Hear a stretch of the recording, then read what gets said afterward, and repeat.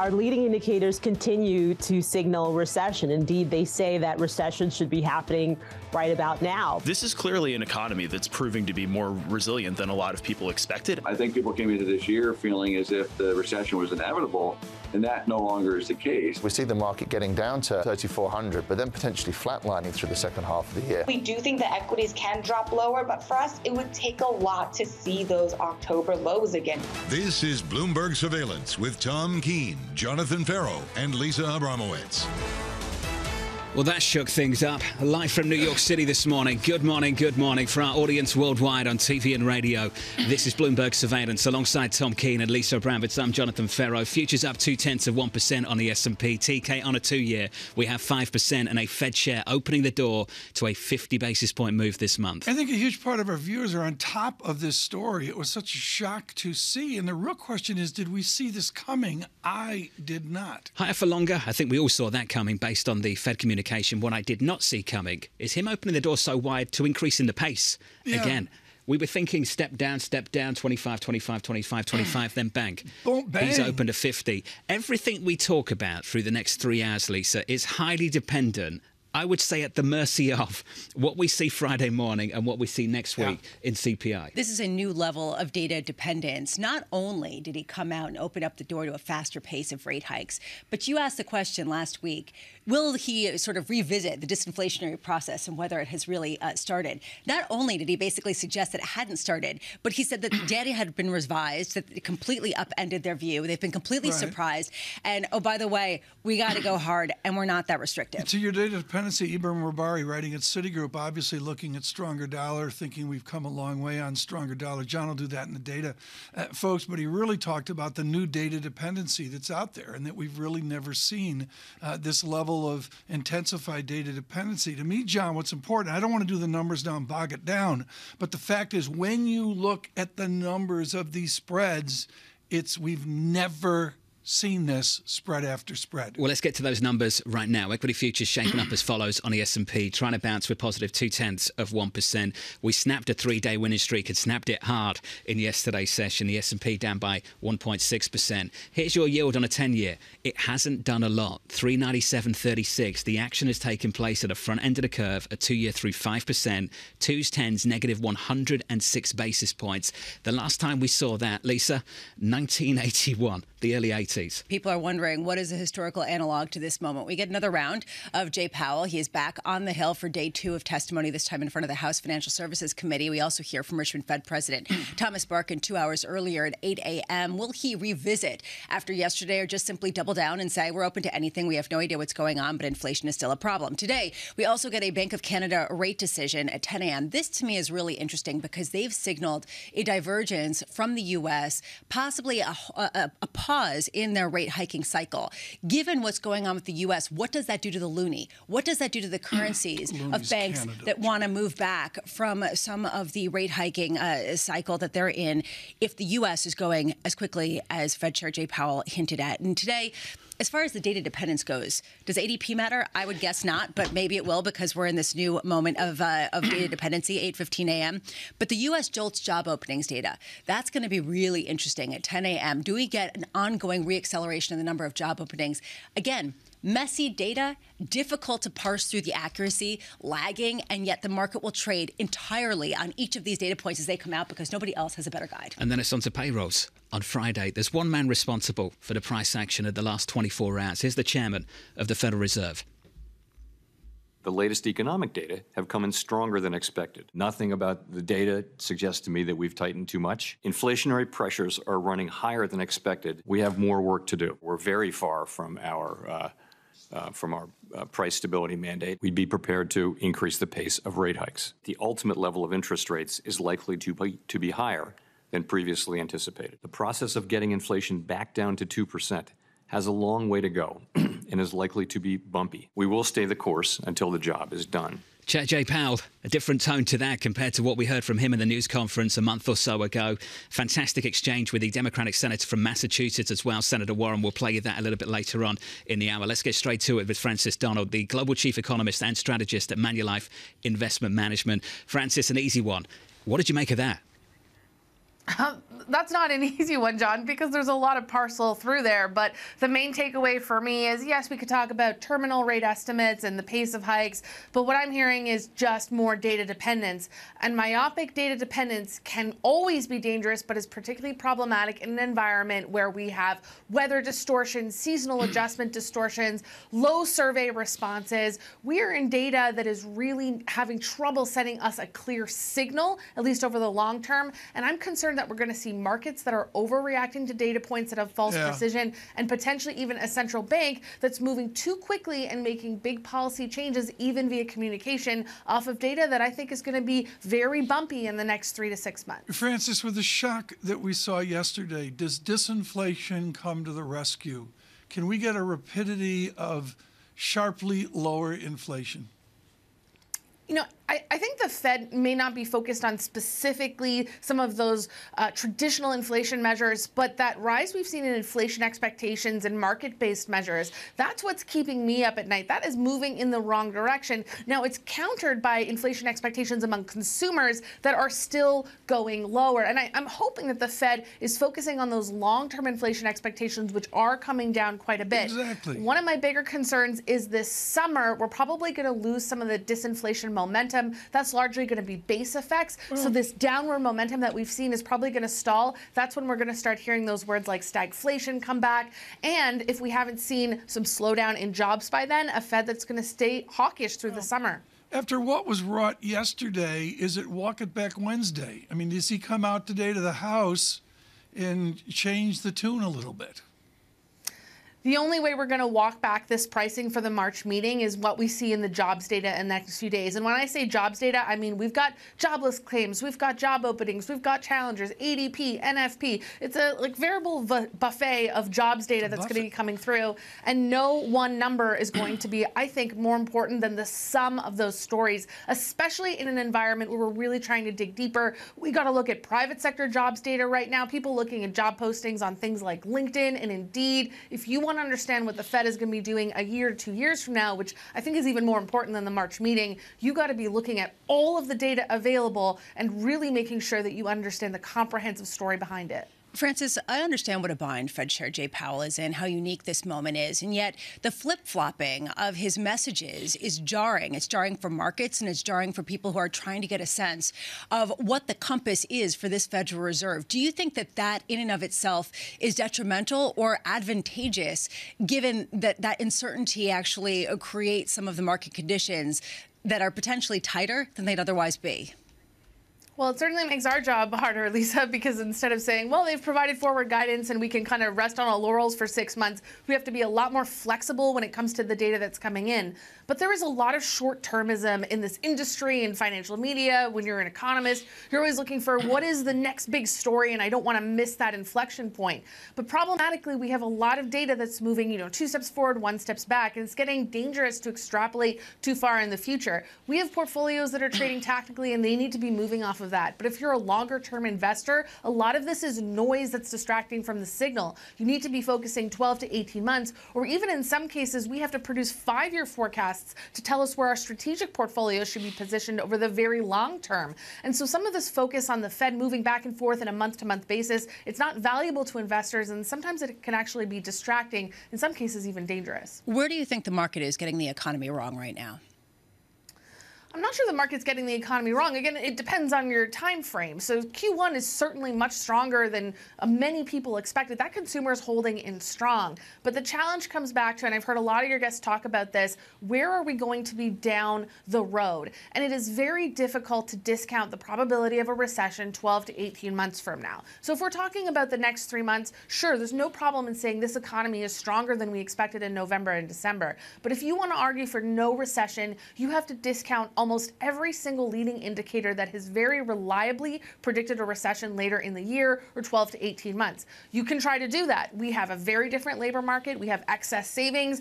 But from my view, it's a very hard sell. One thing you can say is that the leads and lags in this economy may be different than what we've previously expected. But I would just really focus on your timelines. Are you talking about the economy in the next 3 months, solid, or are you talking about the 18-month outlook? I think a lot of strategists, including myself, need to work on really being clear about their timelines points for their forecast. Francis, and their degree of confidence around each timeline. Do you have more confidence about where we'll be in 6 months than maybe where we'll be next week after CPI? Oh, absolutely. And I think that's actually the game, is what does the economy look like 12 to 18 months from now?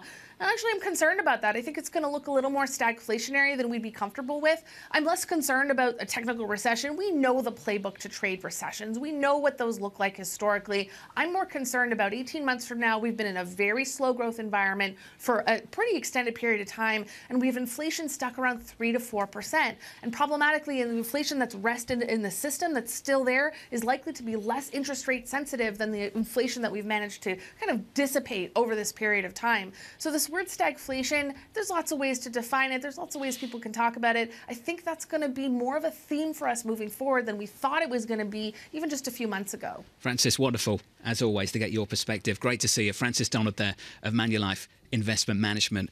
Credit to Mohammed Al-Arian, who came out before the last Fed decision and said this Fed should go 50, said that if they went 25, they'd risk a flip-flop, and here we are. Mohammed published last night on Bloomberg Opinion. He said this is the new dilemma for Chairman Powell: validate the market move and in the process negate in an embarrassing fashion the forward guidance provided just a month ago, or stick with that guidance and fall further behind in the battle against inflation. And joining him is James Bullard of St. Louis, the PhD from Indiana. He's a free thinker. And John, between his regime research of, I'm going to say, 7-8 years ago, and his latest effort to say, let's get it done quickly, Bullard is out front on the dialogue. I would agree. I think Mohammed Al-Arian highlights this really important point, that is there a risk? Is there a policy error embedded in a lack of direction, in violently swinging approaches to monetary policy from one month to another and perceptions to the reality at hand, right? I mean, is there something that undermines confidence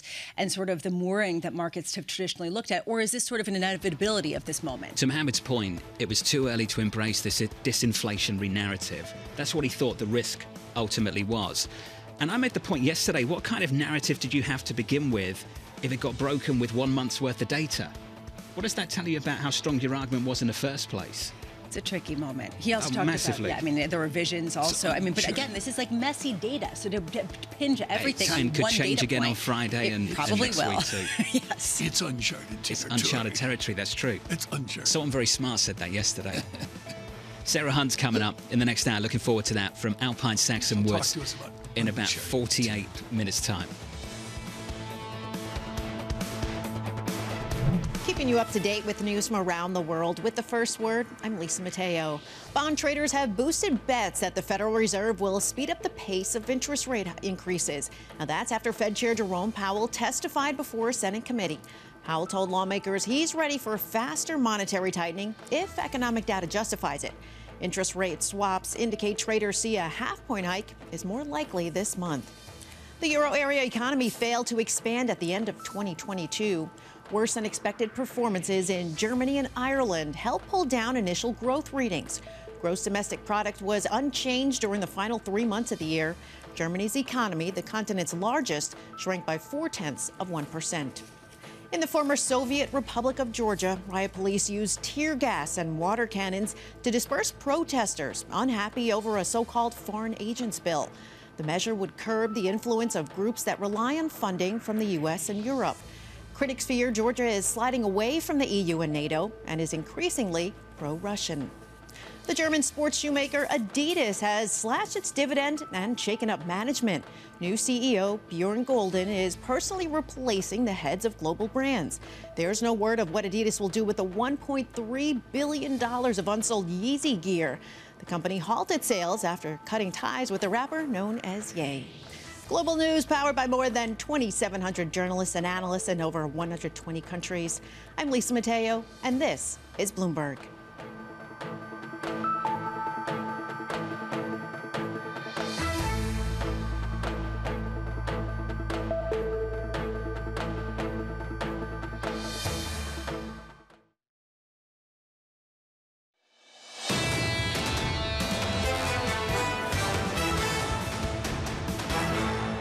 Fed's goal is to slow inflation. If you hit your projections, do you know how many people who are currently working, going about their lives, will lose their jobs? Inflation is extremely high, and it's hurting the working people of this country badly. all of them, not just 2 million of them, but all of them are suffering under high inflation. And putting 2 million people out of work is just part of the cost, and they just have to bear it. Will working people be better off if we just walk away from our jobs and inflation remains 5-6%? Fantastic exchange between Massachusetts Senator Elizabeth Warren and the Fed Chair Jay Powell. And I have to say that's more than just theatre and drama. There's a lot of information involved in that exchange. And I would go back to the Jackson Hole speech. In Wyoming, from the Fed Chair, a failure to restore price stability would mean far greater pain. That was the original argument. I think there's a sense from certain senators, I don't want to sit here and speak for the Democratic senator from Massachusetts, but there is a sense from certain senators, and you can see it, that they feel like this Federal Reserve is being somewhat intellectually dishonest about where this is going. Are they really going to put unemployment up without causing a recession? Is that not the cost that they need to pay, the price we all need to pay to get inflation back down towards target? And I think there's a sense from a lot of people that they're not being very open and honest about that. We don't talk before the show, but I'm thrilled you played that piece. I don't know if you did that or Lisa did that or somebody else did that, but that's America right there. This is really, really important. In defense of the senator from Massachusetts, I met her when no one knew who she was, and she was just sitting there in a room, quiet and silent. And she is very different from the Washington cloth. There's a tension here, right? And you could feel it underpinning some of the discussions with the Fed saying, we have a blunt tool. This is our tool. We have to bring down inflation. And you guys have other tools, talking about the debt ceiling, talking about other things. And Senator Warren saying, well, why are you using this tool so aggressively? Do you really think that it's warranted? And right now, we don't even know how high the unemployment rate. This is all theoretical because the unemployment rate hasn't gone up, which is actually, ironically, a liability for a lot of economists. Whether fair or not, Jerome Powell, part of the fancy class, Elizabeth Warren was not. She's out of Houston and Rutgers. She clawed her way up to the absolute elite pillar of bankruptcy law, more than qualified to talk about the dynamics of the American economy. Anne-Marie Horton is as well our Bloomberg Washington correspondent. That was really some moment, Anne-Marie Horton, and really sums up Main Street and Wall Street. Who won the day? Yeah, it is some moment.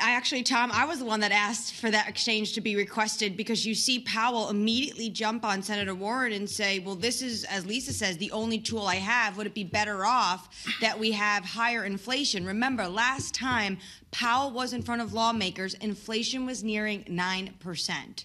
So now he's in front of them, and he was able to get inflation down a bit. The big concern on Capitol Hill, which you constantly heard yesterday, was what does this mean for the labor market? Also, what do higher rates mean for people who are trying to pay their mortgages or they're trying to buy homes? This is something that was continuously brought up to Jerome Powell yesterday, and it was a difficult one. But as Mike McKee said yesterday, his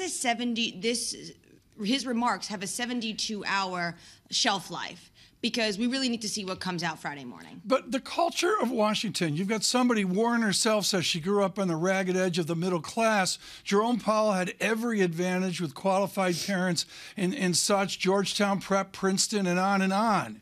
Who won the day there? Who's winning the day in Washington? Main Street or fancy Wall Street?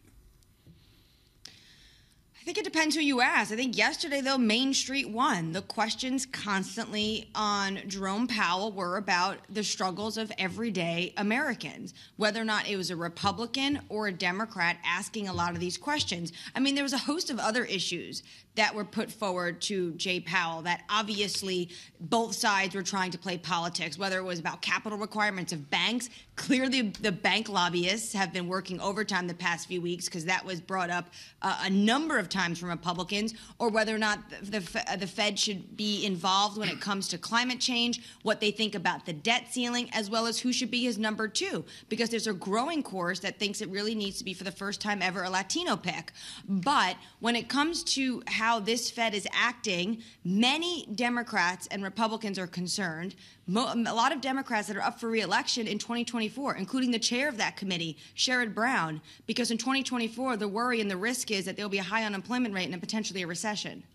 Anne-Marie, I'm looking right now at a 10-year yield that's still hovering around 4%. Granted, it did not go up significantly yesterday in tandem with the 2-year yield, which is why we're seeing that inversion. But it raises questions for longer-term borrowing costs for the United States. How much was that sort of underpinning some of the discussion, the concern that you could start to see deficits really pick up disproportionately in response to what we're seeing in the bond market? I mean, these concerns a lot of lawmakers brought up when it comes to higher interest rates. They are concerned, although you did have one senator say that he thought he had a hell of a deal at 10% interest rates when he bought his first house in the late 1990s, and since then rates have actually been quite low. But these are concerns across the political spectrum, and this is their moment where politicians have their chance to ask the Fed chair how he sees this playing out. But a lot of questions remain. And when it comes to the deficit, we're going to hear from the president tomorrow on his plan and how he thinks he could bring down the deficit and at the same time make sure that these entitlement programs like Medicare and Social Security remain solvent. But of course, we know that all of these things the president's going to talk about tomorrow really don't have any legs in getting through Congress. Well, and this is the reason why yesterday, when he proposed this tax on income above $400,000, a lot of people didn't even talk about it because it was just assumed to be dead in the water. Is it? I mean, is it basically dead in the water, or is there increasing support for this type of proposal? No. This is dead in the water. Remember, the last Congress, the Democrats had control of the House and the Senate. And there's still Trump-era tax cuts that have lived through a Democratic Senate, House, and White House, and they still were unable to even close the carried interest loophole that benefits Wall Street. So if you think that this Congress, that now the Republicans have control of the House, is going to be able to get through any tax hikes, they're dreaming. It's not going to happen. I'll take 90s house prices and a 10% mortgage any day of the week. Wouldn't you? Take a 90s house price? But that's the key point, right? I mean, how much has the entire housing market changed and gotten valued much higher? Radically. As a result of the mortgage rates where they were. In a massive way. I mean, Crimea River, anyone who bought a house, 30 years ago. I mean, stop. Anne-Marie, thank you, down in Washington, D.C. Really nice. Thank you very much. Just wonderful. Are we going to see more of that? Chairman Powell, day 2, in front of the House Financial Services Committee a little bit later. To somebody, those handlers or whatever, and I mean that in a constructive way, do they say, let's walk back the tone a little bit? I don't have a strong opinion. My opinion is the market spoke, and, we haven't talked enough about it yet across all these spreads. These are historic. When it's in your opening testimony, Tom, it's pretty deliberate. And clearly, it had a lot of thought put into it. I'll go with that. Is it highly dependent on Friday and next week? Absolutely. And I think maybe he knows that too, that this market's going to price it back out if we get a disappointing payrolls and a CPI that comes in below expectations. Nothing that happened in this market would derail his message. I mean, some people could say, well, what if something broke? Well, nothing broke. In fact, you saw a 1.5% decline in the S&P. You could argue it's surprising it wasn't even more. We're talking suddenly the realization that 6% interest rates might not be out of the picture. Rick Reeder of BlackRock saying that he doesn't think that that's without over the realm of possibility. The fact that we did not see more of a decline and that we're trying to eke out gains today tells you a lot about where we are. Yeah, I was surprised, not so much the Dow down 500 points, but that the VIX really didn't move all that much. I thought we'd see a greater move in equities given 100 beeps and 2/10. I will say this, though, on the 50. There's 2 interesting points here, not just that he opened the door. For a lot of people on the south side, he appeared to lower the bar for it as well. I think there was a sense already on Wall Street that 50 might be an option if you get another blowout figure on payrolls on Friday. Now the takeaway seems to be you get around 200, 300K. This door is still wide open. CPI comes in at 0.4%. In fact, Matt Lazzetti and I went back and forth yesterday evening over at Deutsche Bank, and Matt said 300,000 on payrolls is what they're looking for. 0.4% on core CPI next week. If we get that, this market's going to go with 50. And if the market goes with 50, the Fed's likely to follow through. Andrew Hollenhorst, the City, raised an interesting one as well. If they don't go 50 now, they've got a bit of a problem, haven't they? Absolutely. They ease financial conditions.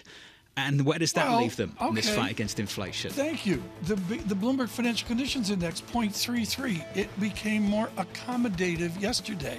I did not expect that when I got up from the surveillance nap. I'm surprised by that. I'll have to look at the number myself, Tom. Is that actually what it says? Yeah, right now it's 0.33, but the answer is we went more accommodative as we go into this data. I'm not sure I'd call this bond market accommodative at the front end of the curve right now, that's for sure. It's uncharted territory. This is Bloomberg.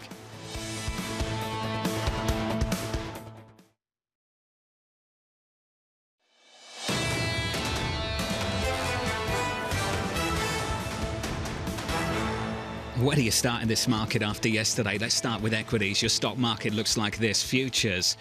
I don't think we can even call this a bounce. Up 0.2% on the S&P, on the Nasdaq up 1/3 of 1%. To Lisa's point, a 1.6% move lower on the S&P 500. looks pretty resilient compared to what we saw in the bond market. Look at 2s, 10s and 30s. Your 2-year through 5% for the first time since 2007. This has basically had now a 100 basis point move off the lows of Feb 2nd. A 100 basis point move at the front end of the curve on a 2-year. And you've now got 2-year, 10-year inversion breaking through 100 basis points. The curve has not been this inverted since 1981. It's been that long. If you look at the rest of the curve, the 30 years really not done much at all. 387.30. That screams a harder landing in the last 24 hours. In the FX market, euro dollar, DXY just had its best day going back to early November of last year. Euro dollar back in 105 territory, 105.37, and negative 0.1% on the session, TK, as we look at not just higher for longer, but faster as well. Faster as well, and it's faster. How do we get back to where we've got to get back to? And the answer is, John, I'm going to go to what the pros go to, which is the real yield. And the answer is the inflation-adjusted yield is maybe the one thing we can latch onto with all the uncertainty and the confusion that we have. I did a very careful study off the Bloomberg today of the 5-year, not the 10-year, which is the vanilla real yield, the 5-year in closer real yield, John. And if you go back to before the chaos, it was roughly, on a moving average basis, 2.13%. We're now at 1.78%. We've made a lot of it back, but there's more to go to get to the goal that Jerome Powell, the governor of the Bank of England, Lagarde, and the rest want. We're not there yet. Lisa mentioned Rick Reeder of BlackRock. Rick Reeder opening the door to suggest, I'm not saying it's his base case, but at least floating the idea that perhaps we could go to 6. The reason he's suggesting that is because we're finding out through this process that maybe this economy is a lot more resilient, less interest rate sensitive than we all thought it was 12 months ago. And with that in mind, Tom, to your chart, if you had said 1% 12 months ago, some people would have pushed back and said we can't take 1% positive real yields. And here we are, Tom, looking at 2. We have lived here before, and I do want to emphasize that people that are more quiescent are saying high inflation solves high inflation. And let's remind ourselves in the chaos to Friday at 8:30 that there's people like Ed Hyman, David Rosenberg, and others that say service sector inflation will flatten and then we'll come in and disinflate with the goods disinflation we're seeing right now. They wish it was that simple, don't they? They don't know Over the central x-axis. banks. They don't know the timeline. They're also incredibly concerned about the psychology of higher inflation becoming entrenched. Yes. And that's something that they're worried about, and I imagine they believe the clock is ticking too, which speaks to this faster point, right? Get up, get to sufficiently restrictive as fast as you can. Yeah. And I'd sit here and say, well, where is sufficient restrictive? Do they have any idea? On radio, John, you don't see this, folks. We've got the 2s, 10s banner up on TV. John, a negative 107 beeps? Yeah. Like that was supposed to be like back to school this fall. It's early 80s stuff. It's nuts. That's where we are. Let's do this now, and we do it with someone steeped in economic history. When you're at the University of Bath, as John Farrow says it, and you need history, you go over and look at the Roman ruins. Sharon Bell has done that with Goldman Sachs European equity strategist this morning. How did Goldman Sachs off the London desk synthesize yesterday's festivities in Washington? Sharon, how did Goldman Sachs London adjust? So I agree with your comments. I feel that the adjustment we've seen in markets has been quite small, given the news that we have from Powell that, their view would be that they need to tighten a bit further in a way in order to push those inflationary trends down and stop inflation becoming a bit more embedded. We've increased by 25 basis points our view on where the Fed terminal rate will be. We expect them to keep hiking all the way through to July. We're now looking for 5.5 to 5 3/4. So I've been a bit surprised at the lack of reaction, I guess you could say, yes, in risk assets like equities. Yeah, I saw that yesterday, and the VIX really not moving right now, 19.59. It's got a 21-22 feel. We're not there. So within equities, Sharon, when you talk to Peter about how you bifurcate equities given what is going to come, is it profit-making and non-profit-making? What are the factors that matter in what to own in equities? Yeah, it's tricky. We think equity returns from here will be quite low because you've got this kind of non-ideal environment. You've got rates going up and you don't have a lot of progress on earnings. So that combination is not brilliant generally for equity markets. And valuation, particularly of the US market, still looks quite expensive. So where do you go? Europe probably looks a little bit better than the US because you're seeing growth pick up in China with the reopening, and Europe has a lot of exposure to Asia and China. And also Europe has lower value stocks too, which suffer less in a higher rate environment. So I would be looking at more value ends of the market. Commodities have been a little bit left behind in all of this as well. I would have expected a stronger commodities market year to date. We think as global demand picks up later in the year, and particularly with China reopening, you'll see commodity prices rise again. So perhaps some stocks exposed to that, and then more value areas like financials. Sharon, has the trade with respect to European equities already been played out, especially because we've already seen the reopening kind of enthusiasm around China, and we just got data kind of was throwing some cold water on this feeling that perhaps the Eurozone could avoid some sort of recession or stagflation with the Eurozone economy failing to grow in the fourth quarter? Look, I don't think Europe is going to run away with fantastic growth. And I do agree with you, European markets have done well year to date. But I think there is a big difference between Europe and the US. And that is valuation. US companies trade on average, the S&P trades on about 18 times PE. Europe trades on 12 to 13 times PE. So there's this big gap between the two. I think that you're not pricing so much into European equities, even with the rally we've had year to date. The other thing to note is European earnings have been quite resilient.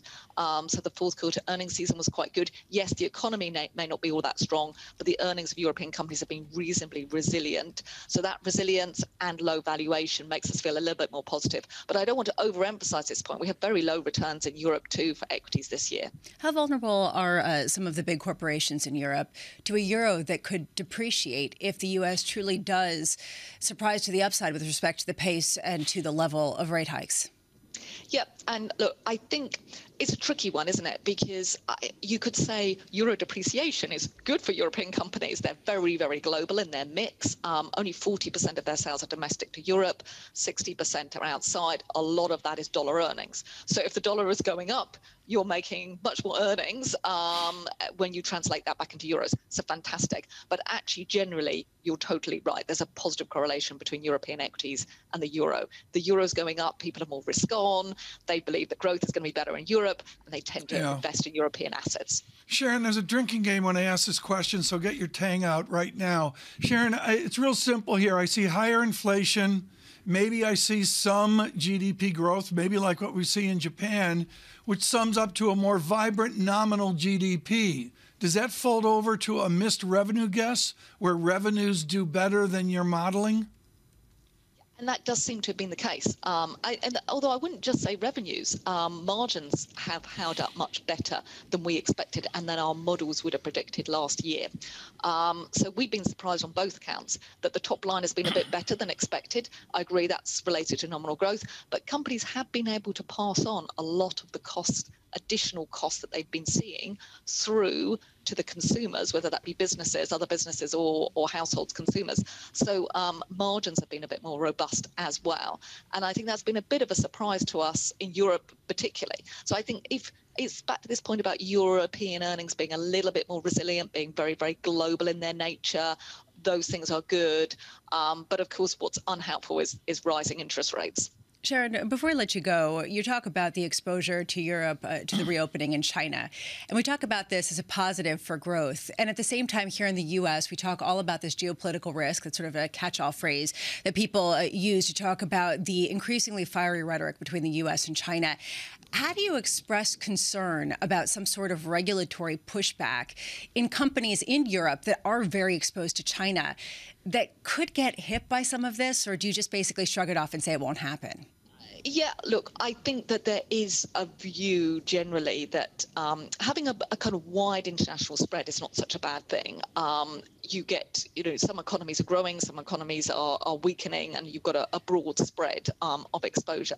But having just purely a China exposure pocket, that does leave you very open to geopolitical risk, to China, to supply chain risk, etc. So people are aware of that. I think most of the companies with exposure to China are very global in their mix, so they're not just solely focused on China. Sharon, wonderful to hear from you. Again, Sharon Powell of Goldman. Sharon, thank you. Said this a few times to Sharon. over the last few months, but I remember she joined the programme a number of months ago and said, get long European banks. And I pulled that face where, you know, I'm like, what are you talking about? European banks? I've never seen that. I've never seen that. And that face, I pulled that face a few times over the years, and often the individual becomes right, and I have to take it back and say that face wasn't deserved. Yeah. Bank stocks in Europe are up more than 20% year to date. They have ripped off the lows of last summer. Yeah. It's been phenomenal to see. I don't have a strong call on what they do from here, but let's be clear, on a ratio basis and with the ample dividend, their price still way below the American profit-making and dominant banks. I think we've got to talk about surveillance entertainment here. And I think on the commercial banks, we got to go big little like the sports programs. What would you like to do? I'd like to have the camera on us or even have the ads in silence so they can hear us. Would you like us to line up before the show and sing as well? No, I don't want to do that. They don't need to see This is my European bank face. Before the Champions League. I think I'm pulling out your European bank face to that suggestion. You know, when we sort of all shake hands before the game starts. What are we talking about, really? Well, With Tom's who? thinking about doing sort of a sport-type broadcast. Would we shake hands with each other? The Yeah. guests, Look, the producer? What was the highlight yesterday? Take a gargle of water, spit it out. What was the highlight? Get ready to go. What was the highlight yesterday? What of? Anna Hahn making clear Team Mercedes is going to do better in Saudi Arabia. Oh, she's a Lewis Hamilton fan. Yeah, I mean, that's what the show's about. It's like F1 overload at the moment on this program. It isn't is it? F1 overload. Yeah, that side of the table. Christian Horner. Not on that side. Christian Horner, Red Bull emailed me, interesting. said, "Tom, enough." Alcelinos is coming up from RBC Capital Markets. Looking forward to catching up with her on foreign exchange. Big move in the US dollar yesterday. Dollar stronger. Euro dollar back to 105. The bond market is just where the entertainment is. It depends where you are in equities, whether you find it entertaining or not, I guess. Close to 4% on a 10-year. We really didn't do much on a 10-year yield yesterday. The heavy lifting at the front end of the curve, the 2-year, through 5% for the first time since 2007. This morning, we add some more weight to it, up around about 3 basis points going into Chairman Powell Day 2. Yesterday in front of the Senate Banking Committee, a little bit later this morning, 10 a.m. Eastern Time, in front of the House Financial Services Committee. That's coming up a little bit later. Keeping you up to date with news from around the world. With the first word, I'm Lisa Mateo. In less than 5 weeks, Federal Reserve Chair Jerome Powell has changed his tune. On February 1st, Powell said the disinflationary process had begun. But on Tuesday, he told a Senate committee the ultimate level of interest rates is likely to be higher than anticipated. Powell said he's ready for faster monetary tightening if economic data justifies it. In the UK, Chancellor of the Exchequer Jeremy Hunt may give companies extra tax relief on investment spending. Hunt's looking for measures to boost economic growth in his spring budget. He's under pressure to act because Britain's flagship corporate tax break expires on April 1st. Ukraine says that a European Union proposal to buy $1.1 billion of ammunition isn't enough. The country's defense minister says Ukrainian forces need about 4 times as much. The EU's defense ministers have given their cautious backing to sending ammunition to Ukraine from existing stock. The White House has endorsed a bill in Congress that could give the president authority to ban or force the sale of TikTok. That could break a deadlock over how to address privacy concerns around the popular Chinese-owned app. Now, the bill doesn't mention TikTok, but the video sharing app is the clear target. It has about 100 million users in the U.S. And Silvergate Capital is in talks with U.S. regulators on ways to salvage the troubled crypto-friendly bank. Bloomberg has learned one possible option FDIC officials are discussing includes lining up crypto industry investors to help Silvergate shore up its liquidity. Regulators arrived at the firm's La Jolla, California offices last week. Global news powered by more than 2,700 journalists and analysts in over 120 countries. I'm Lisa Mateo, and this is Bloomberg.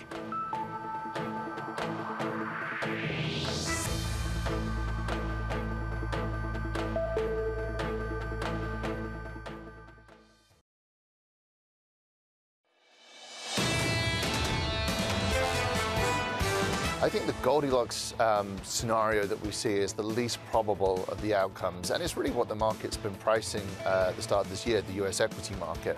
It's this idea that we do get this gradual fading of inflation, and the Fed are able to engineer this no landing or soft landing. We still get robust growth. We don't get a collapse in margins. We still expect to see a recession this year.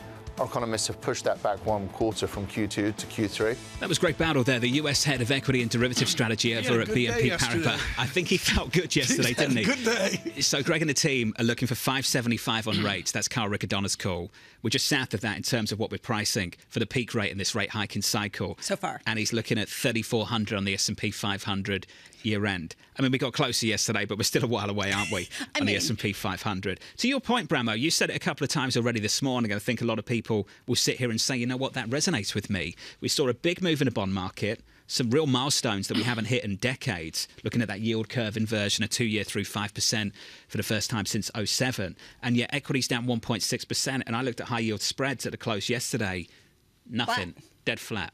Totally unchanged. You're not seeing that. Why? Basically, people, I honestly can't explain it. Honestly, if I gave you a real explanation, I'd be lying. There is a feeling that perhaps this economy is more resilient to higher rates. And if that's the case, then you could see rates go higher without a commensurate downturn in the economy. And actually, HSBC pointing this out, if you take a look at 10-year yields south of 4%, that's indicating a soft landing. That's indicating that rates will remain higher, that we're not going to crash in some sort of phenomenal way. And they're looking for those yields to go down because they think that's perhaps too optimistic. John, to break, you said something really, really important. In all this turmoil, I said a lot of things. Don't share some of it, though.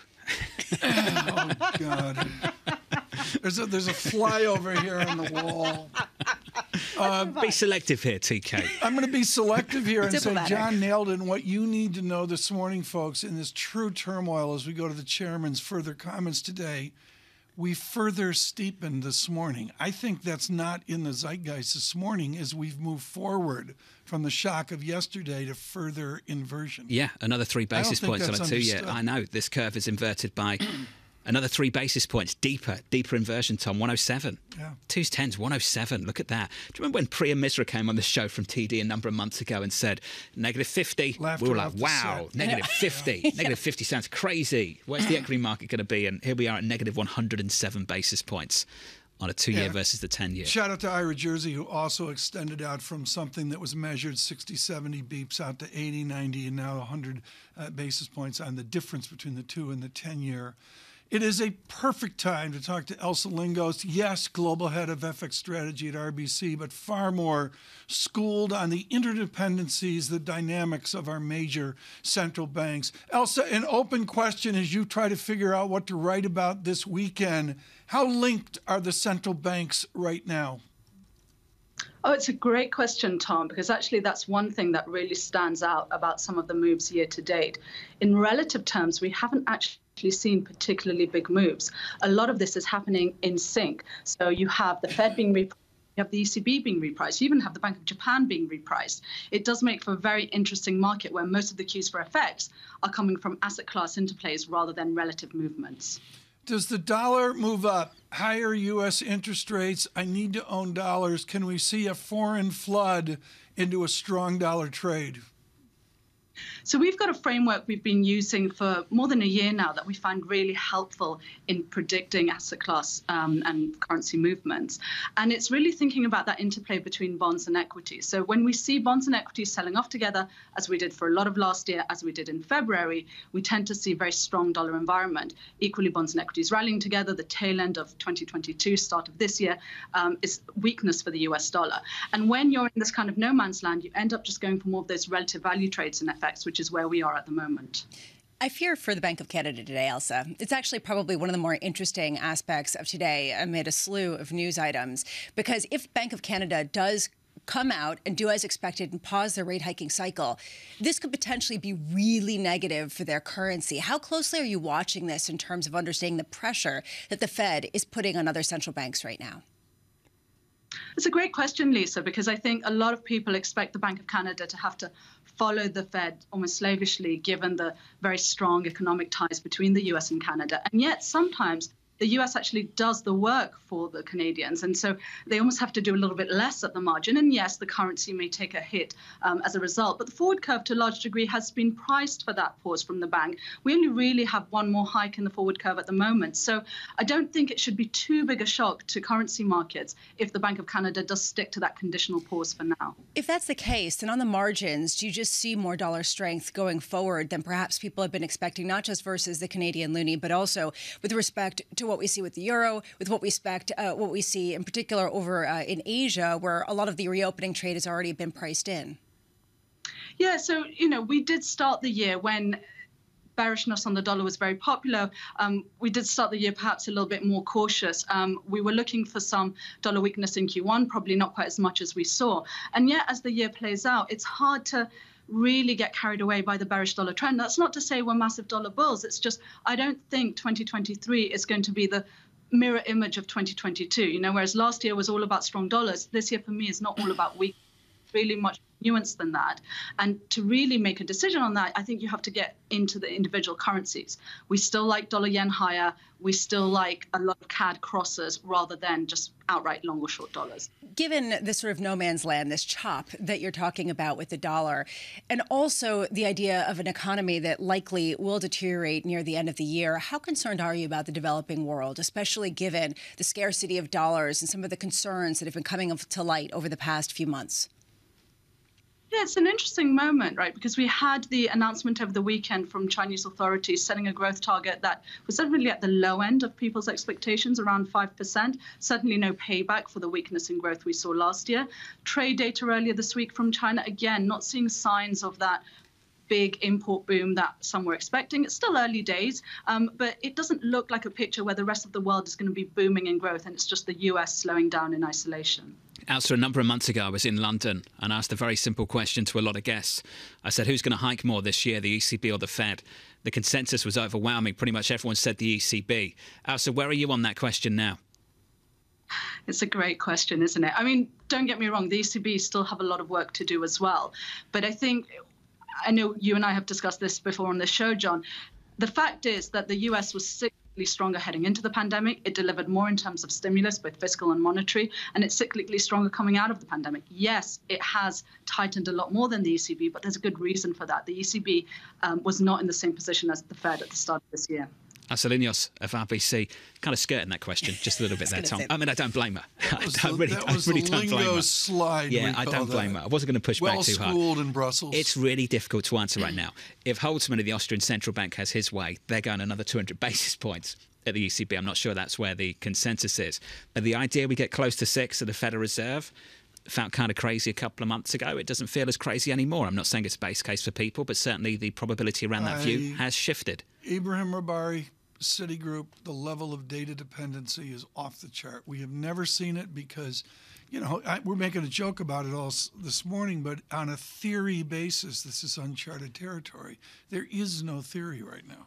Let's just wait for the data. You know what we're not talking about today? Long and variable lags. Nobody's talking about long and variable lags. Yeah, that happened yesterday afternoon. No, but this is actually important, right? Because there is a feeling of a lack of patience, right? There hasn't been the progress made. You are seeing revisions to the upside, not what this Federal Reserve wants to see. That patience is off the table. So all of a sudden, you have to start wondering, okay, well, then is the balance of risks going too far at that point? Because they're not considering that at this point. He touched on it briefly yesterday in the testimony. I think to your point, it's worth considering that 12 months ago, I don't think we've even had the anniversary of the first rate hike yet, have we? I think it's 12 months ago we were still at 0 and we were still doing QE. It's only 12 months later. I think the shift has happened because people thought we'd price in higher rates and the pass-through to the real economy would be faster than it's turned out. And certainly in the rate-sensitive parts of this economy, you can see it. It's just not spreading through in quite the same way. And it's not consistent. I mean, yesterday we saw a big pop in used car prices. In some measures, the biggest pop going back to 2009 on a month-over-month basis. This is sort of a reinflation of some of the goods sectors that previously had been the source of the disinflationary process. This is confusing. So how do you come up with some sort of sense of whether we're making progress on diminishing inflation? Yeah, I'm with Tom as well, though. This can all change Friday morning. Totally Where are we going to be on March 14th, which is when CPI comes out, at 8:31 Eastern Time? Just a minute after that print. You think that's more important than jobs? I think inflation right now is more important than jobs because I have no idea what the revision's going to be to that shock 500,000 number. Yeah. I have no idea what the revisions are going to be. Can you imagine how the story changes? You get a big revision to January I'm just data, ignorant. and everyone's like, oh. Pause. Okay. My answer is I'm going to listen to Michael McKee. Futures up a tenth on the S&P. Coming up, Sarah Hunt of Alpine Saxon Woods.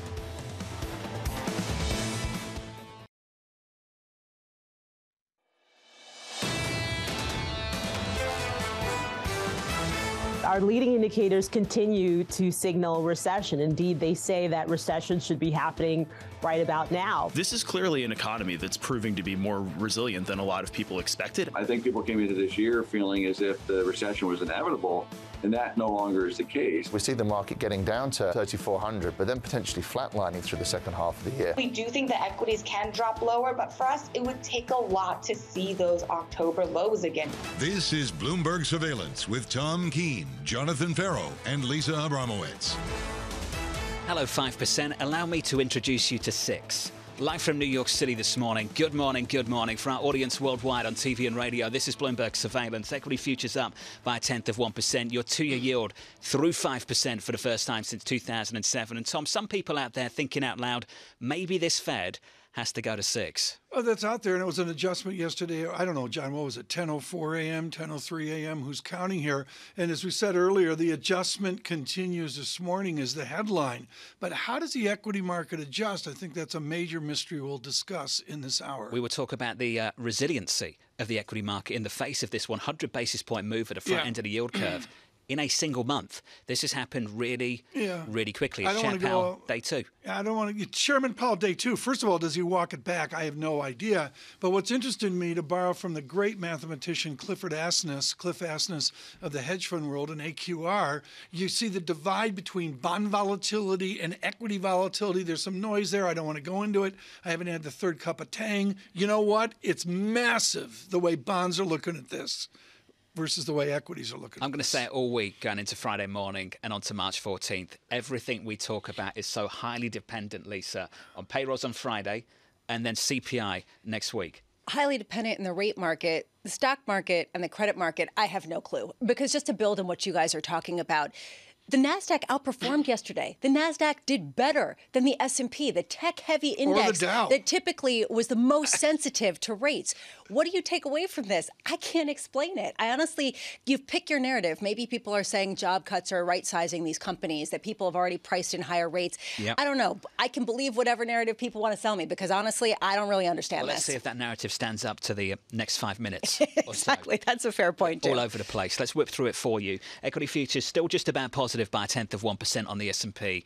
The Fed chair spoke yesterday. He'll speak again this morning. Lisa will give you the time of that in just a moment. Just want to sit on the bond market just for a second. We've got a 10-year at 397. Yield's not doing much there. Yield's doing something at the front end. Your 2-year up another 3 basis points, 5.04%. The difference between a 2-year and a 10-year is now negative 107 basis points. Tom, we have not seen this since 1981. Let's not bury it in the math right now, but folks, the pros look at other spreads than the difference between the 2-year and the 10-year. And John, they're even more dramatic, more historic. Lisa, big moves in the last 24 hours. Let's see if they're repeated today. Day 2 of Fed Chair Jay Powell on Capitol Hill testifying to the House Financial Services Committee. Do we get a sense of doubling down? My suspicion is probably, since, as John pointed out, it was in his written statement. Tom Barkin of the Richmond Fed is going to be speaking here in about an hour. Today, we also get a Bank of Canada decision, and I actually think this is going to be interesting at 10 a.m.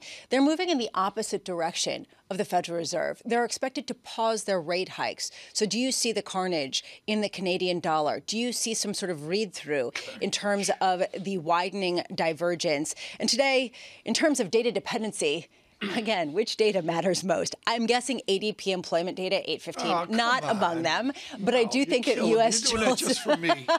Well, I mean, look, people are going to take whatever tea leaf. We talk about this every time we get ADP. People come out and they say, it doesn't matter, it's not relevant, and then people trade off it. And we get U.S. JOLTS job openings data at 10 a.m., which also people would say is noisy, is backward-looking. It's for the month of January. Does it really matter? It's messy. People post jobs that they don't actually fill. And yet when it goes up, everyone freaks out, and all of a sudden we're talking 6.5% Professor rates. McKee has lectured me that JOLTS has value. Yeah. Let's leave it. Oh, well, Jay Powell has lectured us that JOLTS has value. Well, Powell got it from McKee. It's always noisy if it doesn't speak to you in the way you'd like it to speak to you. Right? Everyone's like, you know, the data worked last year, then this year they're like, yeah, can we just talk about the survey responses to the economic data? Exactly. We think we've got a problem there. Okay. Sarah Hunt, Chief Market Strategist at Alpine Saxon Woods, joins us now. Medicated. Sarah, wonderful to have you with us this morning. Thanks for being with us. I'm sure it was a long day yesterday working through some of this. Lisa's made the point repeatedly this morning. We can sit here and look at that move of 1.6% on the S&P and make a big hoo-ha about it. Do you think that's somewhat resilient in the face of what we're seeing develop in the bond market? I think it's very resilient. I mean, you look at what's gone on in the last, you just look at where rates are, and the equity markets are sort of like, okay, we're fine. We touched the resistance. We touched support. We're good. And I have to look at that and go, if we're really going to be higher for longer, and how high we get is also right now up in the air. But if we're going to stay there for not a period of months, but a period of years, which somebody mentioned earlier this morning, I don't think the markets are pricing that in. I mean, earlier this year, they were pricing in cuts by September, right? So I think this is part of the reason why you're not seeing the reaction in things like housing prices. Because if the expectation is rates are going to come right back down again, then I don't need to adjust my sales price because of higher mortgage rates. I think that we haven't really baked in that rates might be much higher than we've expected for a long period of time because we just had 10 years of zero rates. It's very hard for people to wrap their heads around. Okay, so let's talk about the balance of risks. Is it more likely that rates markets are histrionic and going bonkers and are totally wrong, or that stocks just are not waking up to the reality that we're not going back to 2018? B.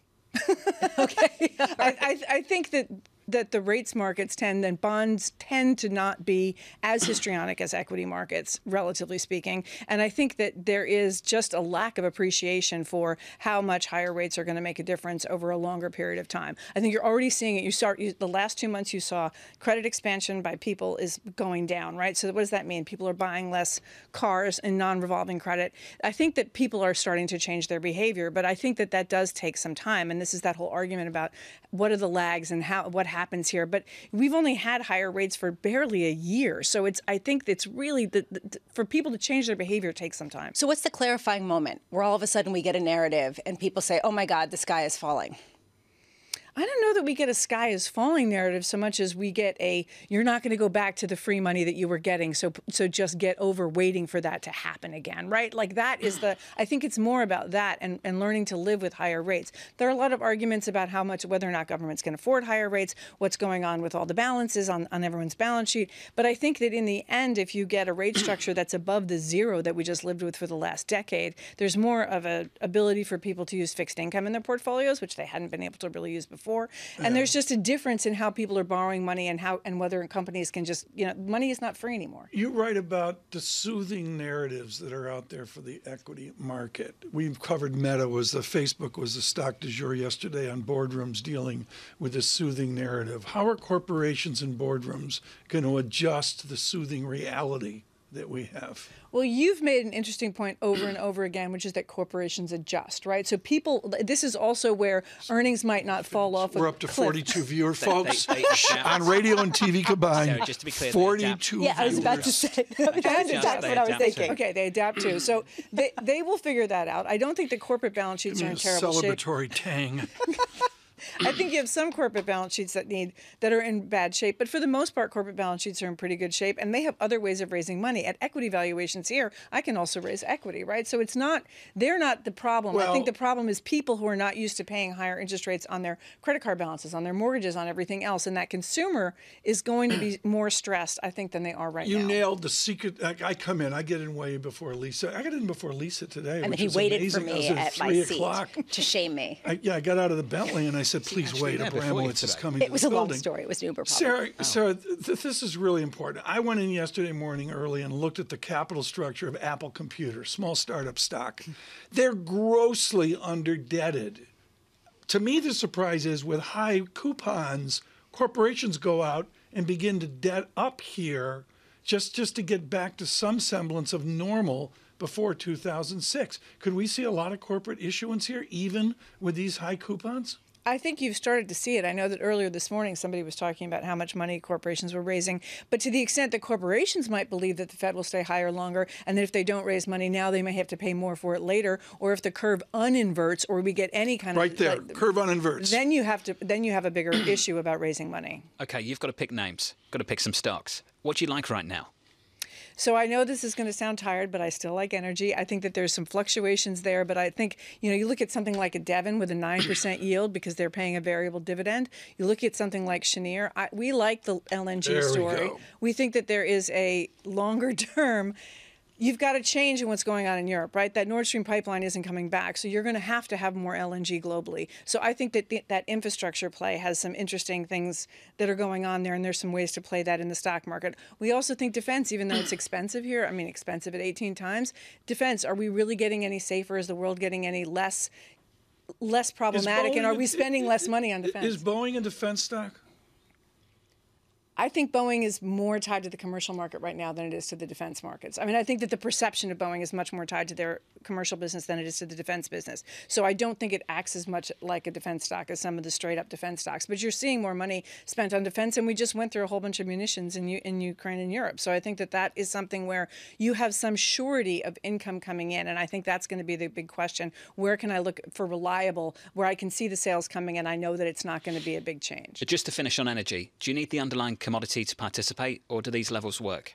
I think these levels work, but the problem is when it fluctuates, right? So natural gas came down from 8, which was very high, to 2 and change, which is very low. But that's where I think you're getting an opportunity on some of the energy stocks, because you do have these big fluctuations in the underlying commodity. And if you can pick them up when you have those downtrends, then I think you longer term, if you can sit with that volatility, I think you still have a pretty good long-term story. Sarah, final question. Does the Fed end the year closer to 5 or 6? Oof, I think we're going to have to say, oh, that's a tough. Is it going to be higher than 5.5? I think we sit kind of right there. I don't really know, because I think that this is also where, are we going to jump to 50? I don't know. I think 25s make more sense. I think the market would be too shocked by that, but I think that's part of what you saw yesterday. Sarah Hunt, thank you. Of Alpine Sachs and Woods. What a change we've seen. Thanks for being in New York too. What a change we've seen in the last few months. I want to pick up on what Sarah just said. It would shock the market to go 50. Will it? I think that right now, I wonder if the market's baking that in. If they're basically saying, okay, you basically said 50. It upends a lot. It upends a lot. What's the trajectory look like from there? They go 50. What's the next one like? They have to go 50 again. They drop down and then risk flip-flopping again. It's a real credibility issue attached to this. You know, they like to say we're not in the business of forward guidance. We want to go month by month. They're in the business of forward guidance. They like to keep that glide path smooth. They want it to step down and stay there. They don't want to step back up. How do you have a smooth glide path if the data isn't smooth, if this economy isn't smooth, if the recovery isn't smooth? Risk management. Risk management. What do you think the bigger risk is? They started to embrace the disinflationary story early. I tell my kids, you know, sometimes I just have to embrace chaos, and I wonder at what point they just embrace chaos. Tell me about these Uber problems. Let's just move on. All right. She's talking monetary policy to her kids. I'm talking pitch perfect. That's the difference in the house. Equity futures up a 10th from New York. This is Bloomberg. Keeping you up to date with the news from around the world. With the first word, I'm Lisa Mateo. Bond traders have boosted bets that the Federal Reserve will speed up the pace of interest rate increases. That's after Fed Chair Jerome Powell testified before a Senate committee. Powell told lawmakers he's ready for faster monetary tightening if economic data justifies it. Interest rate swaps indicate traders see a half-point hike is much more likely this month. President Biden's new spending plan will include what officials call one of the nation's biggest peacetime defense budgets ever. The total will exceed $835 billion. It includes big increases for weapons buying and research and development. In the former Soviet Republic of Georgia, riot police used tear gas and water cannons to disperse protesters unhappy over a so-called foreign agents bill. The measure would curb the influence of groups that rely on funding from the U.S. and Europe. Critics fear Georgia is sliding away from the EU and NATO and increasingly pro-Russian. Bloomberg's learned that Boeing is close to a deal to sell at least 20 of its 737 MAX planes to Japan Airlines. Talks are ongoing and a final decision has not been made. A Boeing win would be a setback for Airbus and its A320 Neojet. The German sports shoemaker Adidas has slashed its dividend and shaken up management. New CEO Bjorn Gulden is personally replacing the head of global brands. Meanwhile, Gulden is floating the idea of selling the $1.3 billion of Yeezy gear and donating the profit to charity. Adidas halted sales after cutting ties with a rapper known as Ye. Global news powered by more than 2,700 journalists. I'm Lisa Mateo. This is Bloomberg.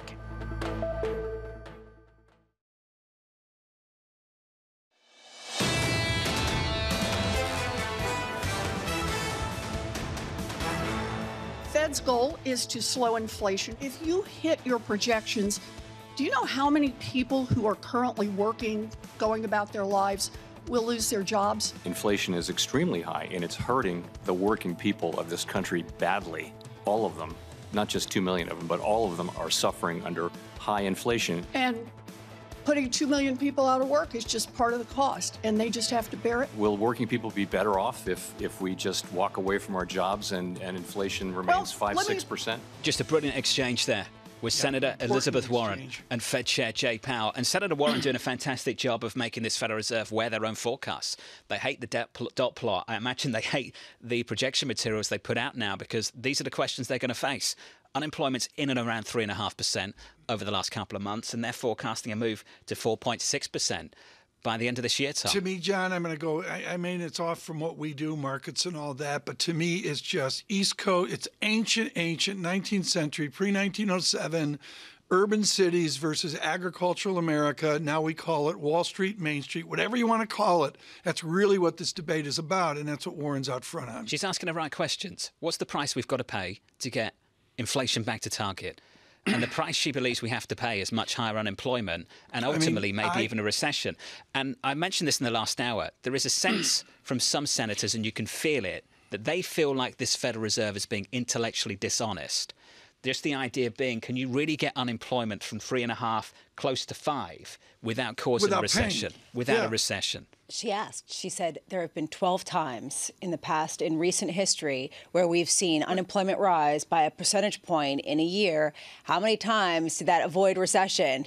You know, he said, well, you know, it's this, which, you know, zero, right? And so this is the question, have they priced that in? And what does that recession look like, given what the Fed might have to do? Here's the heart of the debate. I'm in the lunchroom at Carnegie Mellon, students all around, all that, with Alan Meltzer and Marvin Goodfriend. We're chowing down mediocre Carnegie Mellon food and a Yingling beer.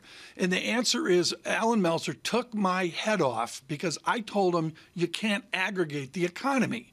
And he said back to 1947, that's the only thing we have, Tom, is to aggregate the entire economy. And that's what Powell's saying, aggregate. And Warren's saying, wait a minute, you're going to leave half the nation behind? That's really what we're talking about. It's an easy line of attack for a politician anyway in a hearing like this, because if she's right, fantastic, she looks really good, and you get to beat up the Federal Reserve. And if she's wrong and Chairman Powell's right, it doesn't really matter, does it? It's good for the Democratic Party. They're in control. The president's in the White House. Won't make much of a difference. What are we going to hear from Patrick Mahenry today? What are we going to hear from the gentleman from the Carolinas today? He doesn't have the depth of education that you have from Sherrod Brown or Warren, but he represents a huge voice in America. This is the reason why these hearings are a little difficult for me. There are no easy answers. This is a tough situation, and everybody agrees that inflation is way too high. It has to come down to have a stable economy and stable employment. Question is how, right? And what Chair Powell said was the risks are balanced, are not balanced, and right now inflation is still the preeminent risk. You can make the argument that's not the case, but I don't think many people are. The best speech Chairman Powell's done in the last 18 months was Jackson Hole, Wyoming. It stood the test of time. It stood the test of time. If you go back and read the speech, that speech has stood the test of time. The problem is he backed away from it. And not just once, not twice, 3 or 4 times. And I'd throw this in there as well. It's not the first time we've heard him since that January payrolls report. He also did the interview with Mr. Rubenstein down at the Economic Club of Washington and didn't back away from it then either. And this has been the problem with this Fed chair in the last month. I have a ton of sympathy with them. Yeah. I think that we've all been surprised by how this economy is much, much less rate sensitive than we thought it was. But at the same time, the moment they had a sniff of the disinflationary process beginning, they embraced it and stepped down to 25. And the risk was always, and people flagged it, and I go back to what Mohamed El-Erian said around the decision going into it. This wasn't hindsight. Going into that Fed decision, Mohamed turned around and said, let's go 50, because if you drop down to 25 prematurely, you run the risk of flip-flopping, and flip-flopping will cause more pain than is necessary. And this is where we are. Let's go to Amory Horton right now in Washington. She keeps score for us here. Amory Horton, to me, it is the greatest shift in modern politics to go from Maxine Waters, just north of Watts in Los Angeles, to Mr. McHenry of North Carolina. What an abrupt shift on the House Financial Services Committee. Who is Patrick McHenry, and why should Global Wall Street listen to him this morning? Well, he's a key ally of the Speaker McCarthy, of course, and he's an individual that I think our audience really knows about. He's been, in the financial world, outspoken about these issues in Congress. And we'll see what he has to say today when it comes to the Fed chair, Jay Powell. But what you're going to hear today from lawmakers is likely similar to what we heard yesterday. There's going to be the issue on capital requirements on banks, climate change, who's going to be his number two. And then the most important issues, of course, is where the Fed chair sees inflation and higher rates. And Tom, something you brought up about big cities versus rural areas. We should note it wasn't just Senator Elizabeth Warren talking to him about this concern of people losing their jobs. The quote from Senator John Kennedy of Louisiana, Republican, was, "You're trying to raise the unemployment rate, are you not?" That is what he said to Jerome Powell, because obviously if people lose their jobs, this is a concern for every single lawmaker. I look, Anne-Marie, at the festivities this morning, and I just want to know what the Republican response is. Clearly, the Democrats driving the show yesterday got the visibility. Do the Republicans focus on boring surveillance economics, or do they take a different tact? The Republicans are going to focus on issues that they want to highlight in terms of how their economic agenda is better than, say, the Democrats. So when you have the Democrats really wanting to get Jay Powell to talk about raising the debt ceiling in a very clean way, the Republicans are going to want to point to things like what they deem as excessive spending from this administration and how that potentially was a cause or added to the cause of inflation. So you will see these partisan issues. Also, Mike McKee and I spoke after the hearing yesterday and the testimony yesterday, and we were both quite shocked at how many Republicans came out and talked about the Fed Governor Barr's recalibration right now, looking at bank capital requirements. Almost the majority of Republicans touched on this yesterday. So clearly there are a lot of bank lobbyists that want Republicans to focus on this capital requirement. But really, from the politics point, the Republicans are going to want to get, if they can, and he's going to be very diplomatic about it, as he was yesterday, but they really want to point to federal spending and what they call excessive spending. Anne-Marie, just quickly, this is something Lisa and I want to talk about in just a moment, but the president expected to propose a 5.2% raise for federal employees in his budget, set to be released on Thursday. This is the largest in 43 years. Now, I understand why he wants to do this, but do they acknowledge that this might contribute to the overall problem?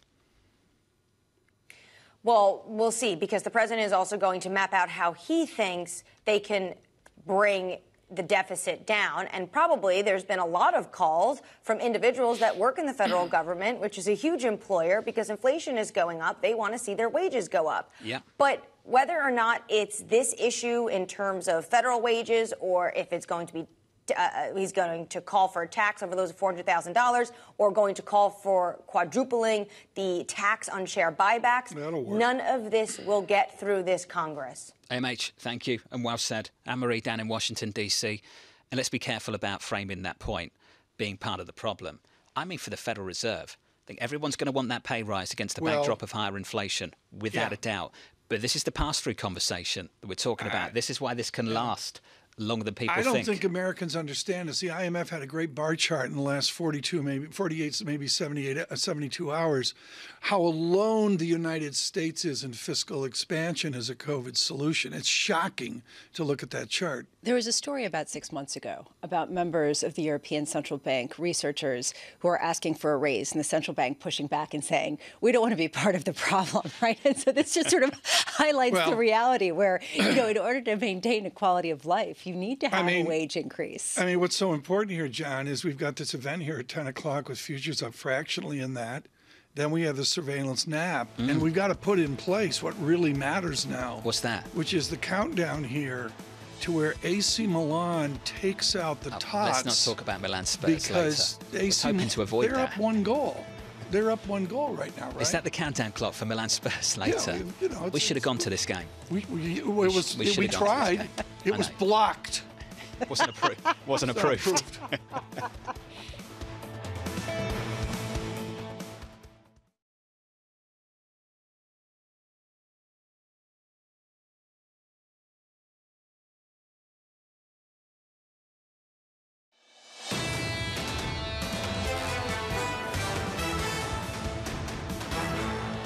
What a session yesterday. Let's pick up on some of those moves and start with the equity market. 3-day winning streak.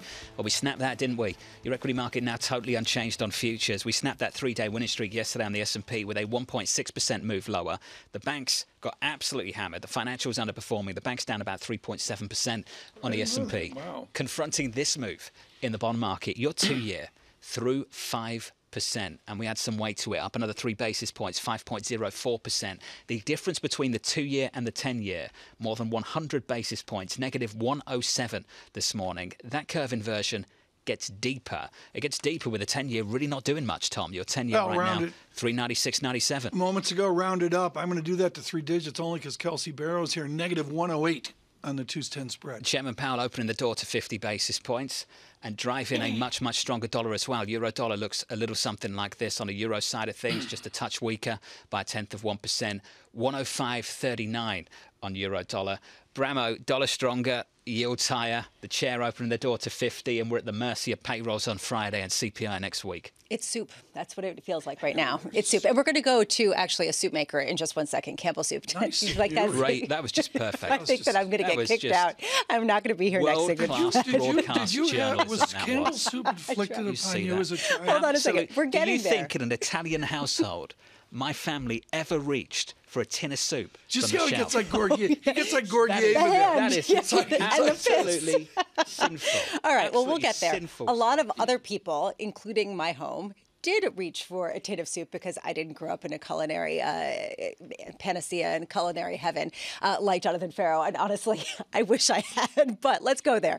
Let's start with Campbell, which is at the bottom. Those shares popping 1.7% because lots of people reach for soup and they beat expectations. You saw adjusted earnings per share at 80 cents versus a 74-cent estimate and seeing better than expected net sales for the full year, up to 10% of a gain versus 7 to 9%. Okay, on the margins, is that going to be considered a staple? John would say no. Other people who are classic Americana would say yes. We see WeWork shares popping 7%, yay, but they are down 20% year to date and down 80% or more last year. So it's coming off a pretty low base. And this comes after they said that they were going to be in talks to raise hundreds of millions of dollars in capital to support the business. Are we there in the adapting and adjusting phase?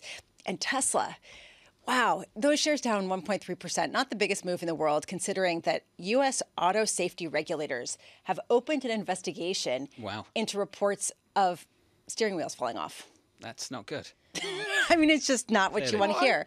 They said, Are they supposed to be detachable? No, I don't think that steering wheels. I don't, because I learned this in Formula detachable. 1. They change them all the time. Sure they're doing an F1 change. But is a Tesla got a pin there where you can? No idea. I think that it's about the screw coming undone. I don't think you can really take car tips from Formula 1. I'm just suggesting. You certainly can for this show. You got me reminiscing about tomatoes. I still remember, I can still smell it. Oh, here we are. A truck of tomatoes in our little town in the south of Italy, coming up the road, and all the nonnas leaving the high-rises, coming out and buying them. And then we had these oil barrels out the back in the car park, and you used to take a winter's worth of tomatoes. You'd cook them overnight to make the sauce. They'd be there for days. I could still smell it coming up through the balcony. And you'd make jarred tomato sauce to get you through the winter. So what do you do in the aisle? This is really important. We're going to stop the show. That's what you do when you have no money in the south of Italy to get through it. You don't reach for the tin. So when you go into a whole paycheck, John, in the summer, this is important. When you go into a whole paycheck in the summer and you see fancy, homegrown Hamptons tomatoes no idea at what they're talking about. $15 a pound, how do you react to that?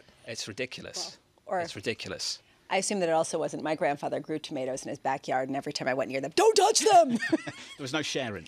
No, I mean, there would be, but at the right time. Very different. But not, anyway. This was a nice pivot. I like that. I could tell you more stories in the future. Maybe we can do a segment. I'm the only one in America who went to college and the food got better. That's how bad. That's how bad. It's a true story, folks. That's how bad my mother was. I can't say the same thing.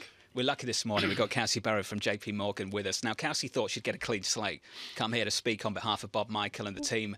Then Bob Michael got in there first and said this to Bloomberg. So, Kelsey, I've got no idea what this is about, but here's the quote from him. He thinks that if we go back to 50, it would be pretty confusing to the market. I hope they don't do it. I hope they're willing to run a string of 25 basis point increases. Now, Kelsey, thanks for being with us. The chairman's opened the door to 50. How problematic is that? Yeah, so if you think about the way that Powell's been communicating about getting restrictive, right, there's 3 dimensions to that. There's the pace, there's the level, and then there's the duration. And what Powell has been doing for months now is saying, okay, we've hiked a lot, and so don't worry about the pace so much. It's about the level that we get to and the duration at which we stay at that restrictive level. Yesterday, he essentially threw that out the window. That is confusing. And I think the key takeaway is that if we are going to consider re-accelerating to 50 based on the data, and they are very data dependent, the risk of a hard landing does go up in that scenario. And the yield curve is telling you as much. What we saw yesterday, 12 basis points higher on the 2-year, flat on the 10-year, break evens narrower, the yield curve, 2s, 10s getting to minus 100. That is the risk of over-tightening that the bond market is picking up on. And that's also why you're seeing very sticky resistance on 10s at 4%, which is something we've been watching and saying, yeah, people are interested at bonds, even in this repricing. The yields are there, and the diversification benefits are going to become even more important if the Fed is going towards that hard landing scenario. Ben Emmons agrees with Bob Michael. He writes this morning about the importance of the level we're at right now. Does that level indicate restriction? Does that level indicate not the drama of super restrictive, but that we're finally at levels that really click in? Well, this is obviously the debate. Now, we think that we are getting to levels that are sufficiently restrictive. So last year, the thing that I was always quoting was the real Fed funds rate. So saying that the Fed wasn't going to stop hiking until the real Fed funds rate turned positive. So essentially, you needed the Fed funds rate to move above the level of inflation. We are making progress on that. You know, if you look at core PC, it's around 4.6%. The Fed is now expected to get to 5, maybe 5.5. That's going to be a significantly positive real Fed funds rate. And I think we have to think about the way in which policy impacts the economy. It impacts housing first, then manufacturing, then consumer and labor. And it's actually playing out in that traditional way. Housing, home prices have been deflating for 6 straight months. Business investment is starting to rolling over. Now, what's only left is the consumer and the labor market. It just takes time. We have the patience as long-term investors that the Fed may not have the luxury of having in this moment. Yeah, I was going to say perhaps patience that the Fed doesn't have. Right now, I'm looking at a 10-year yield of about 4%, just under that. And you were talking about value in bonds. Are yields at this level on the longer-term debt instruments pricing in a soft landing of sorts, with rates remaining higher for longer and no crash? Well, I think that with the yield curve, this inverted, you are looking at a rates market that is suggesting the risk of hard landing is rising. Now, where I think the discontinuity is really more in the spread market, so in credit. So spreads are still on the narrow end of the recent ranges and of history. So that's where I would say more of the complacency is. But I think in the rates market itself, I think you are seeing the risk of over-tightening playing through within the very inverted yield curve. I guess to put this another way, there's a feeling that even if we get some sort of recession or some sort of landing, aside from the no landing idea that people were talking about for a while, that we're going to have higher rates for longer. And that is a persistent theme, regardless of even a crash. Yep. Do you agree with that? Do you think that if the Fed does crash the economy, we will still end up with higher terminal rates for a longer period of time? Yeah, so we do think that we're in a new regime. And the starting point of that new regime was the fact that this is the first hiking cycle in 30 years that the peak of that hiking cycle is higher than the prior one, right? So we were having higher or lower highs and lower lows for 30 years. That's the bull market of fixed income. We are now going in the opposite direction. So this is a meaningful shift because the next time that the Fed cuts, we don't think it's going to be back to the zero lower bound. So there is some changes that are happening here, but those are slow moving. There are still going to be cyclical shifts in yields throughout our broader structural view that we could be entering into a phase of higher highs and higher lows. Let's pick up on that because I know Bob's given it a lot of thought as well. Kelsey, you and the team, are you thinking about repeated cycles of that? over the next couple of decades? Is there reason to believe we've got tailwinds for it? There are some reasons to believe, and obviously these are very abstract topics, things that we're not going to know until very, very far into hindsight. Yep. But there are tailwinds as it relates to demographics here. We think that inflation structurally is not necessarily going to struggle as much to get to that 2% level. So if you think about pre-COVID, but post-GFC, it was very hard for the Fed to achieve 2% core PCE. In fact, on average, it was about 1.5%. So we were missing it to the downside by about 50 basis points all the time. Now, I think you can say maybe things have started to shift because of deglobalization, because of other factors, that it will be easier for the Fed to get to that 2%. You know, we're not suggesting a materially higher regime for inflation and rates, but it is one that is shifting over time. Could be the last 30 years in reverse. TK, this is a major call coming from the team. Kelsey, Bob, This over at is, JP Morgan. and the call here is you guys aren't leveraged players, but there's a huge part of the alternative investment in fixed income market that is utilizing leverage here. Did they get hammered yesterday? Is there a misuse of leverage right now? So I think the strength of the move in twos yesterday clearly shows that some people were offsides, and there are positions that needed to be cleaned out. How's the Austria bond doing? Oh, thank you.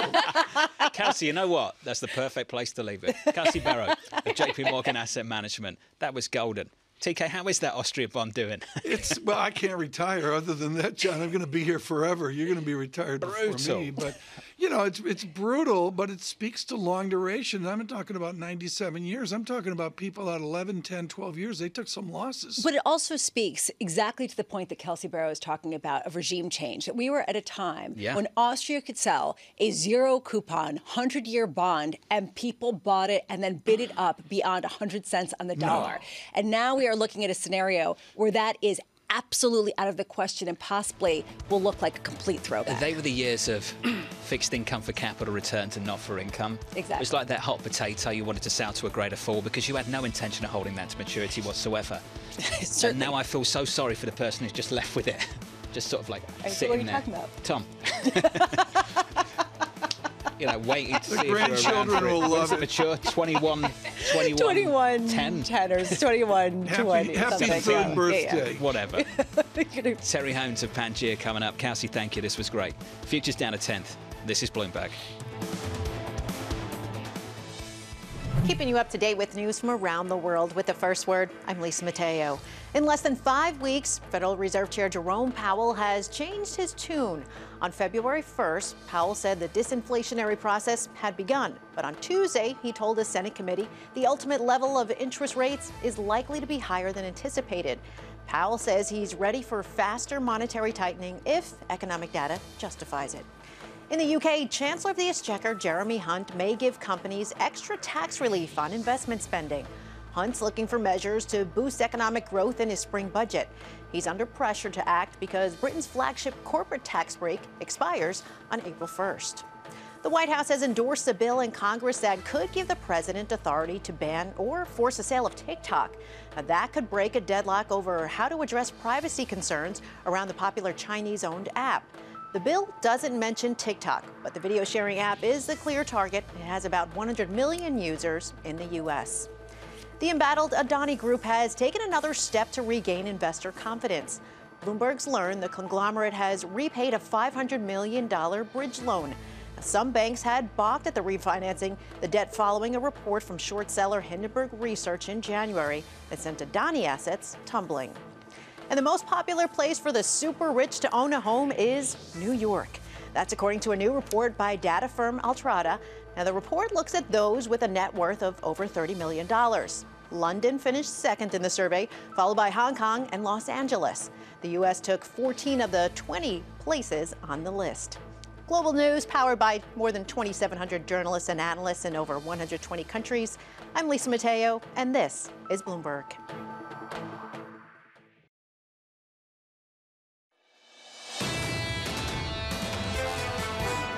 We lack, at this moment in time, a holistic interagency, whole-of-government approach. So instead of playing whack-a-mole on Huawei one day, ZTE the next, Kaspersky, TikTok, we need a more comprehensive approach to evaluating and mitigating these threats posed by these foreign technologies from these adversarial nations. That was Virginia Senator there, Mark Warner, on the latest effort, perhaps to take a step closer to banning TikTok. Who remembers when the former president came like this close to forcing a sale to Oracle and Microsoft? Do you remember that? I remember that. It was like years ago. Yeah, it was. Literally like a decade ago. I haven't talked to the Senator in a while, but this guy is first class. This guy was a scrapper, a hustler out of Georgetown. He failed at business, and then he got successful with Nextel and cellular phones and all that, made a pot of money. But what I'll always remember was the shock of the Douglas Wilder win in Virginia, John, which was stunning at the time.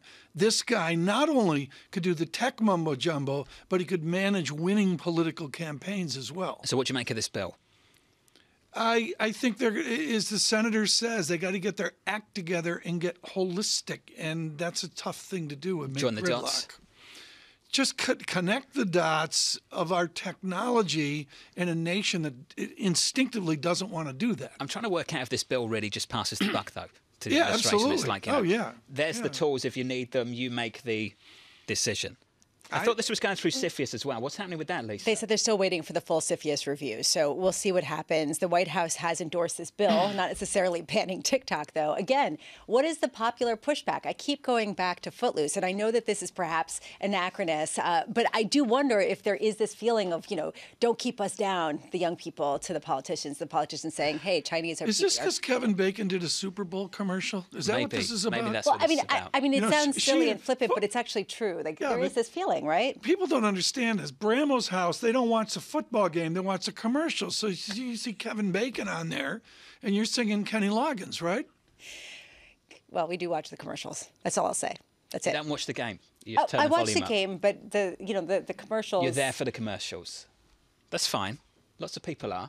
I mean, I'm there for it all. It's just great. There we but are. but It's look, come on, I'm don't you usually in watch... bed before half time. But don't you watch the commercials and you watch the best ones? You see kind of what they I appreciate are the trying art to... that goes into a good commercial. Exactly, the art, You know. what they're trying to appeal to. How do you the convince zeitgeist. people to eat food that poisons you? All that kind of stuff is amazing. Love You're it. in a food Just kick, great. my goodness. We're Terry back to the Haynes stuff signed of up for Italy. this. Maybe he's still with us. Founder of Pangea Policy joins us right now. Mr. Haynes, on what's going on in Washington. Terry, I got to redux what I did with Amory Horton earlier, which is today the House Financial Services Committee with Chairman Powell is a different committee. We have gone from Maxine Waters of Los Angeles out to Mr. McHenry of North Carolina. That's a wow shift. Terry Haynes, what is MAGA monetary policy? President Trump and those associated with him, like the congressman from North Carolina, what is MAGA monetary policy? Well, first time I'll disagree with the premise somewhat. Mr. McHenry is a very solid conservative, but I wouldn't put him kind of as a MAGA crowd sort of person to begin with. Secondly, what that committee is largely going to do is largely going to support Powell. You'll see the same kind of split you did in the Senate yesterday, where Republicans will generally say, keep pushing, get the job done. Democrats will be very concerned about the impacts on the vulnerable and the less fortunate, be concerned about the impacts on the housing market and the like. And remember that progressive Democrats generally didn't want Powell in place, even though the Biden people were pushing him as a relatively dovish character.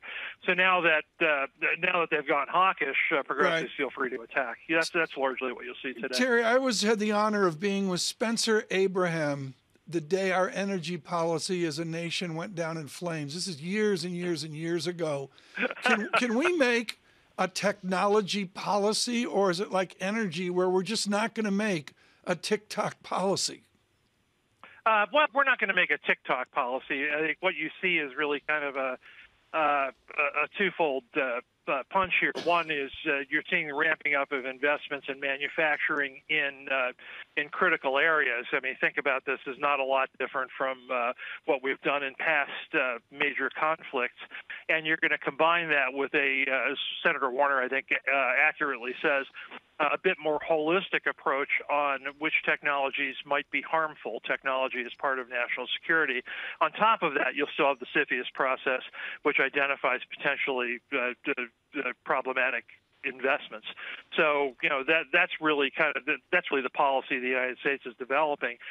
Is it comprehensive? It's comprehensive in the sense that it addresses difficulties, but that doesn't mean we're going to have a full-bore technology policy, I think, no. Terry, it seems like people are highly skeptical that the U.S. is going to ban TikTok. Pretty much everyone has come out and said they're not going to do it, especially because 2/3 of American teens are on this app and doing dances and other such joy. I am curious from your perspective, then, what is the ultimate goal of this? If it's not to ban TikTok, it introduces political liability if they don't do anything and they raise the risks. Is it just to try to get a sale? No, I told people yesterday that I thought this bill was 75% likely to become law, firstly. And, bills get introduced every day, and I'm usually in the business of telling people that bills don't matter. This is different. Warner and John Thune are very serious people. You got already a dozen Senate co-sponsors. You got the Biden administration falling in behind. The whole idea is to not do a ban TikTok, ban this, ban that, but to put together a process that identifies potential threats across the board.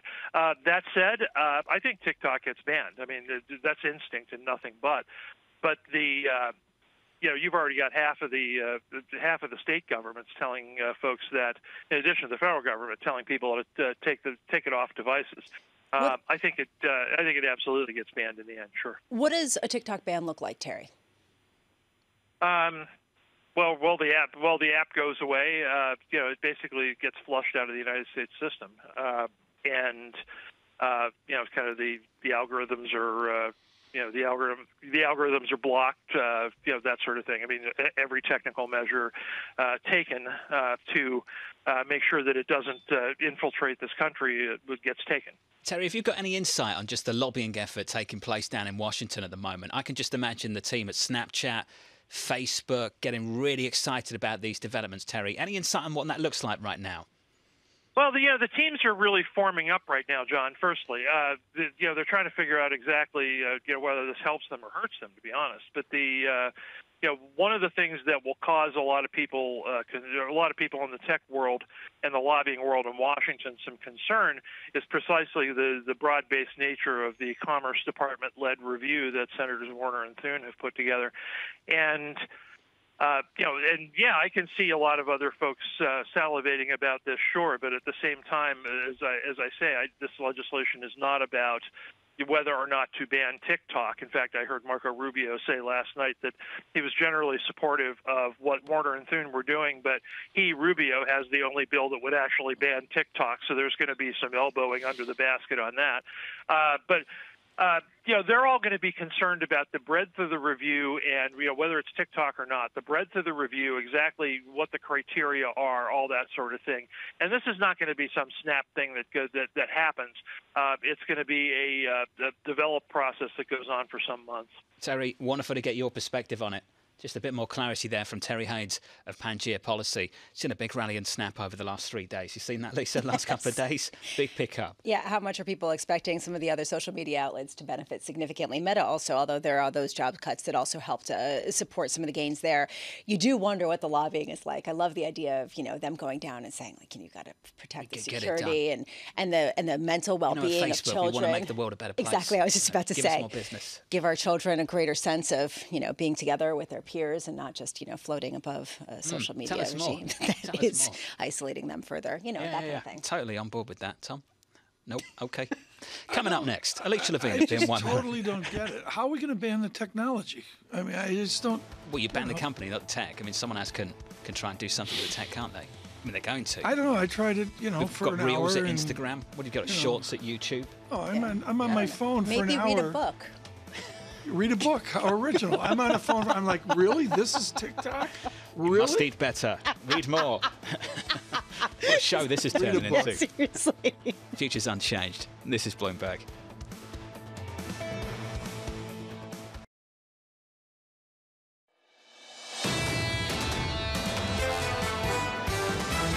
Credit credit markets stay healthy, the consumer continues to spend, and wages are continue staying strong. This is not the signs of a typical bear market. A 50 basis point hike is actually inflammatory or would raise a lot of concerns among markets. This is really an exercise in central banks and the Fed in particular defending their credibility. Friday's payrolls number is really going to be a key print. This week and the next week are going to be important weeks for getting some sense of where is this data, what is the data telling us. This is Bloomberg Surveillance with Tom Keene, Jonathan Ferro, and Lisa Abramowicz.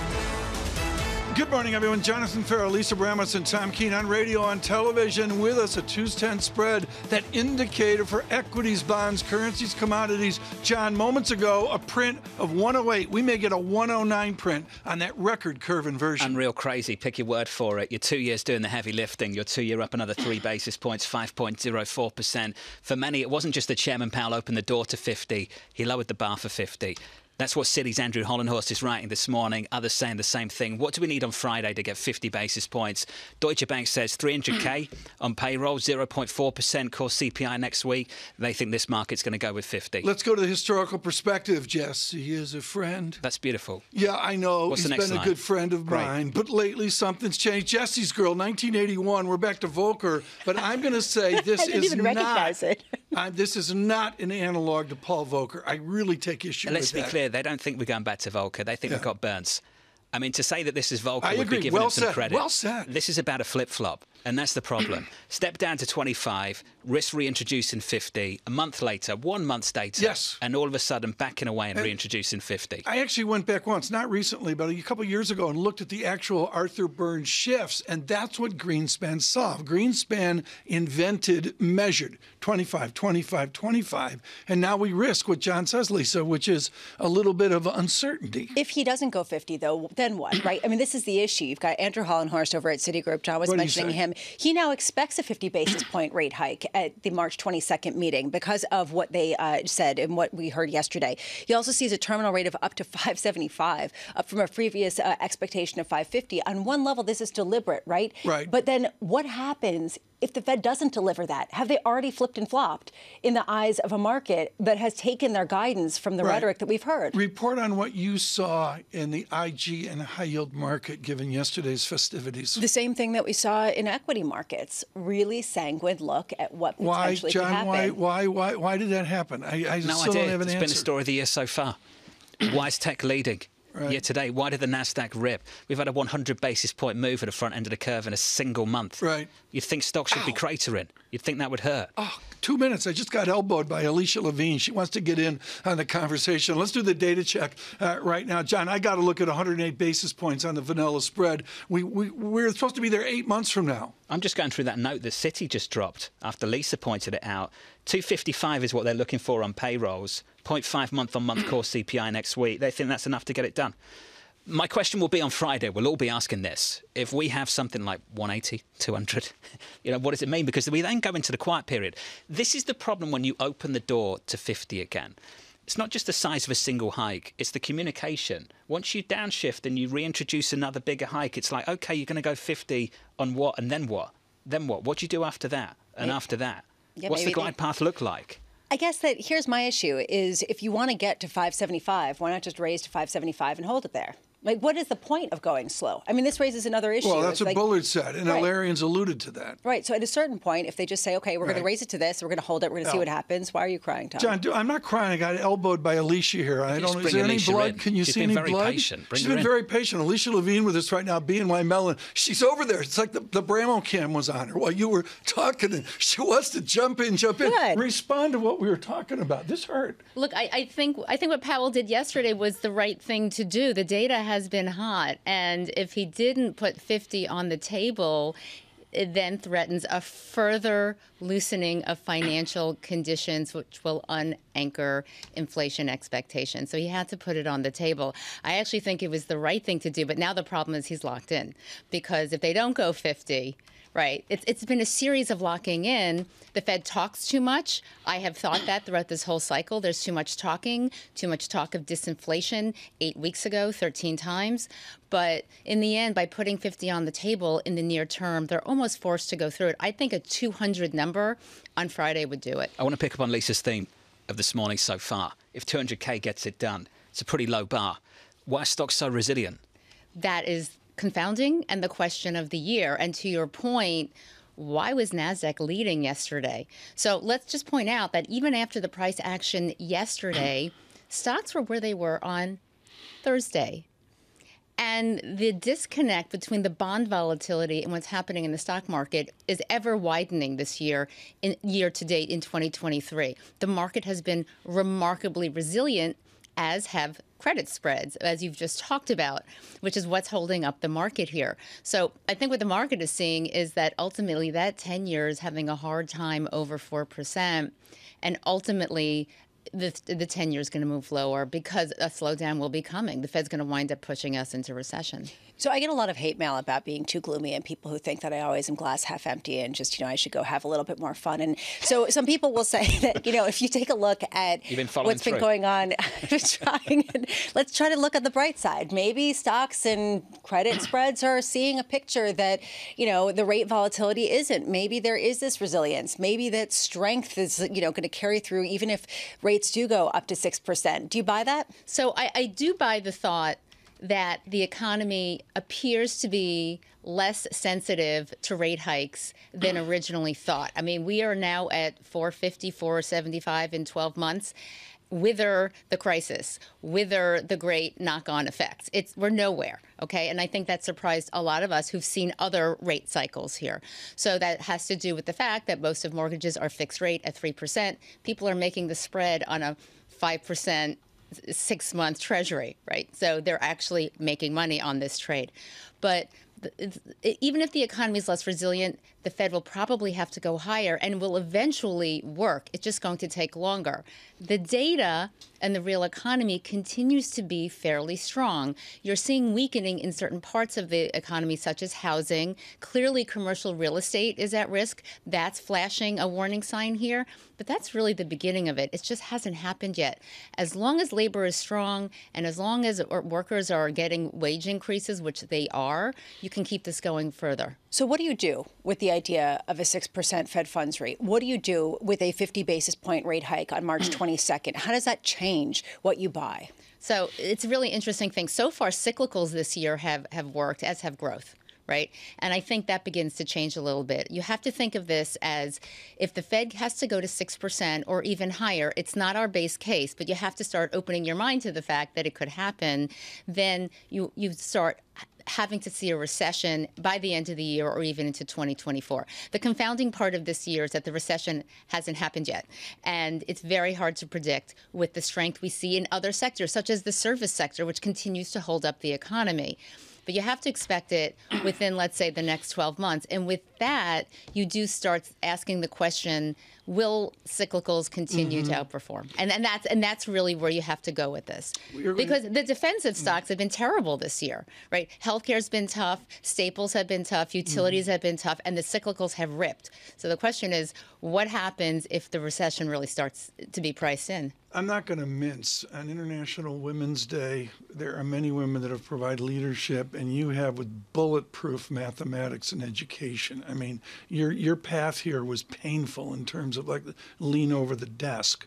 Right now, we are at a moment where we've got massive first and second derivative moves, and it comes down to Nassim Taleb's math. The gravity's back. And as Taleb says, you got to have skin in the game, which means all the shadows are out there, all the worries are out there. And you study it on a tail with a Poisson distribution. We're not going to go into the math this morning.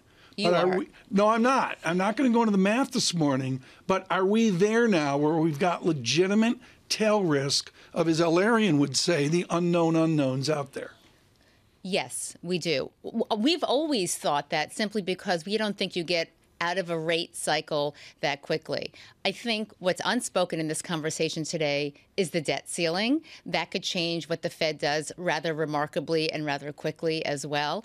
And the fact that the U.S. hasn't had a recession in the third year of a presidential term because it's an election cycle coming up.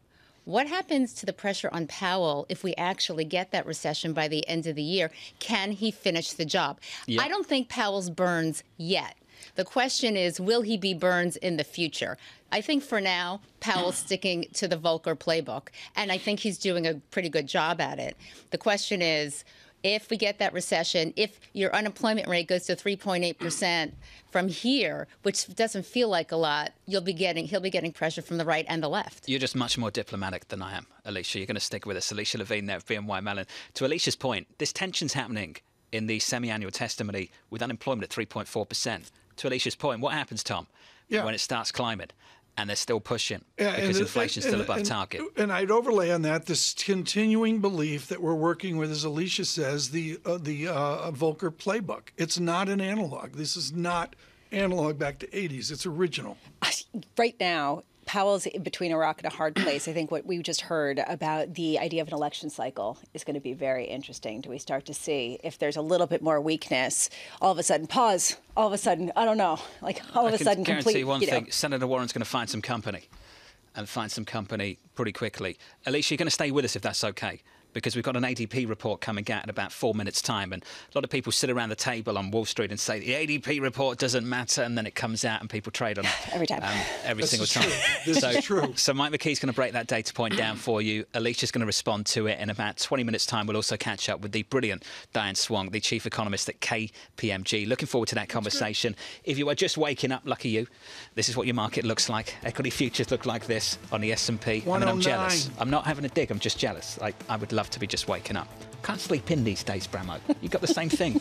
Can't get past like 6. Well, I mean, if you wake up every day at 4, what do you Saturday think? mornings are like 6:05. Maybe if we have, better food to eat and Anyway, read more books. I promise you some price action. Futures up by about 0.1%. Yield on a 2-year, 5.03%. On a 10-year, 3.95. The spread between the two, negative 108 basis points.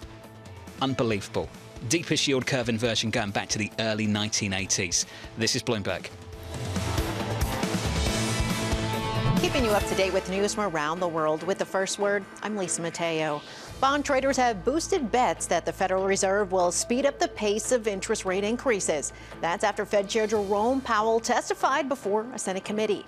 Powell told lawmakers he's ready for faster monetary tightening if economic data justifies it. Interest rate swaps indicate traders see a half-point hike is more likely this month. President Biden's new spending plan will include what officials call one of the nation's biggest peacetime defense budgets ever. The total will exceed $835 billion. It includes big increases for weapons buying and research and development. In the former Soviet Republic of Georgia, riot police used tear gas and water cannons to disperse protesters unhappy over a so-called foreign agents bill. The measure would curb the influence of groups that rely on funding from the U.S. and Europe.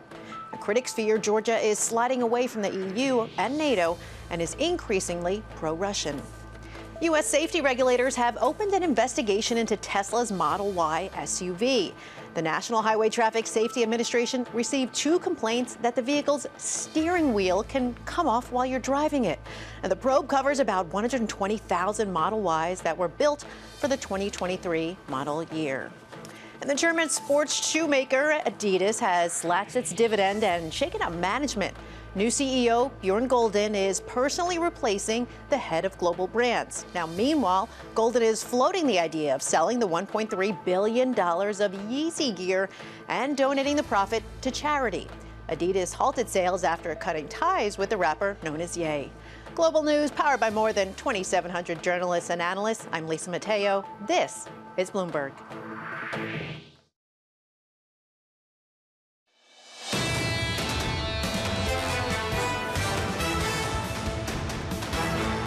We don't care about the ADP report. No. And then we trade on it. Mike McKee has that ADP report right now. Morning, Mike. John, it is a 242,000 number for the month of February that ADP finds in terms of its changes to the U.S. payrolls. That is up from 106,000, which was their initial report for the month of January. 200,000 was the forecast, so this comes in better. It looks like at this point, most of the jobs created were in medium and large establishments, which is kind of interesting because it's been the bars and restaurants restaurants who've been looking for people, but according to ADP, small establishments lost 61,000 jobs. Also losing jobs, construction. That's something people have been waiting for as the housing market slows down. 16,000 jobs lost, but a lot of that made up for it in manufacturing, where 43,000 jobs were added, 83,000 in leisure and hospitality. Not sure how that works with the 61,000 lost in that area. ADP also puts down, out a pay growth index these days, and according to them, pay growth for people who stayed in their jobs was 7.2%, which is the slowest pace of gain in 12 months. For job changers, it fell to 14.3 from 14.9.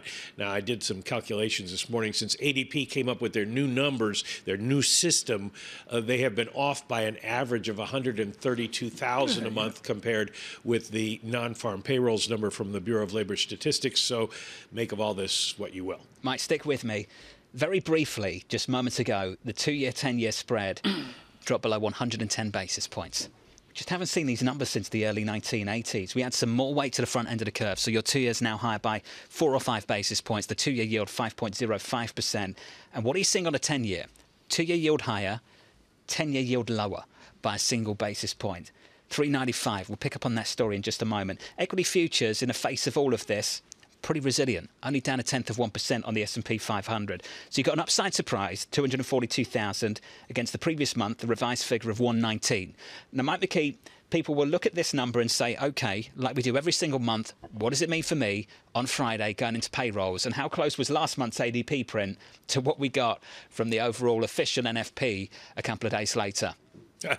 Well, it didn't make ADP look very good last month because they forecast 106,000 jobs created, and we got 517,000 from the government numbers. Now, ADP's revised theirs all the way up to 119,000.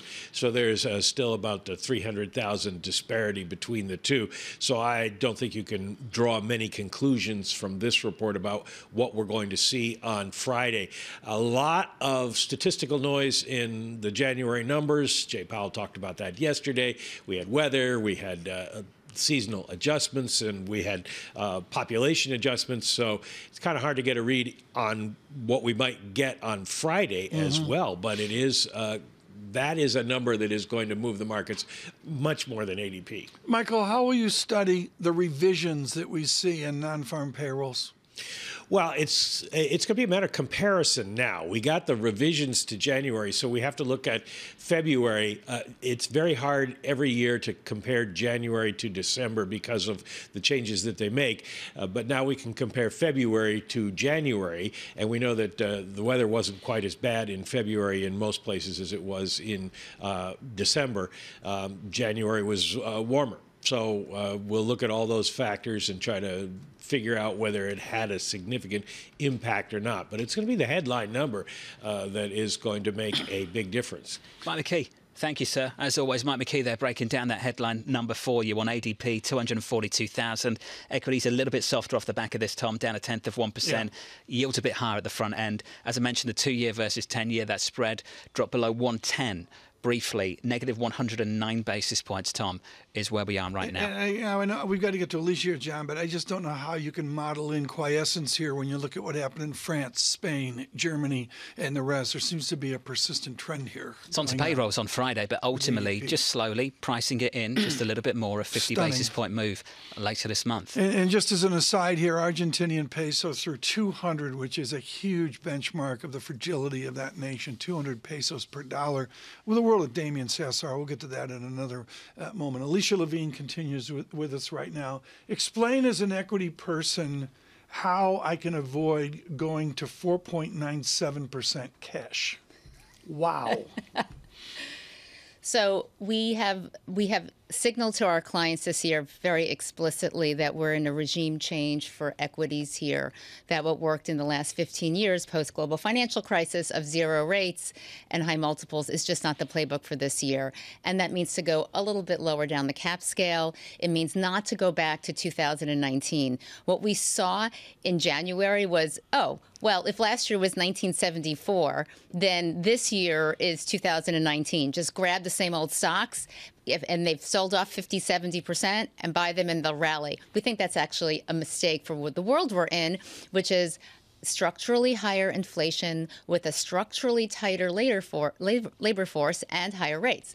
That's where you have to be. So you have to be in sectors that do well with higher rates and some inflation in the system. So a lot of longer-term investors will come on the show and say they don't trade around these data points. They certainly don't trade on ADP. They don't trade on the payrolls report. They collect the data and they adjust their view over time.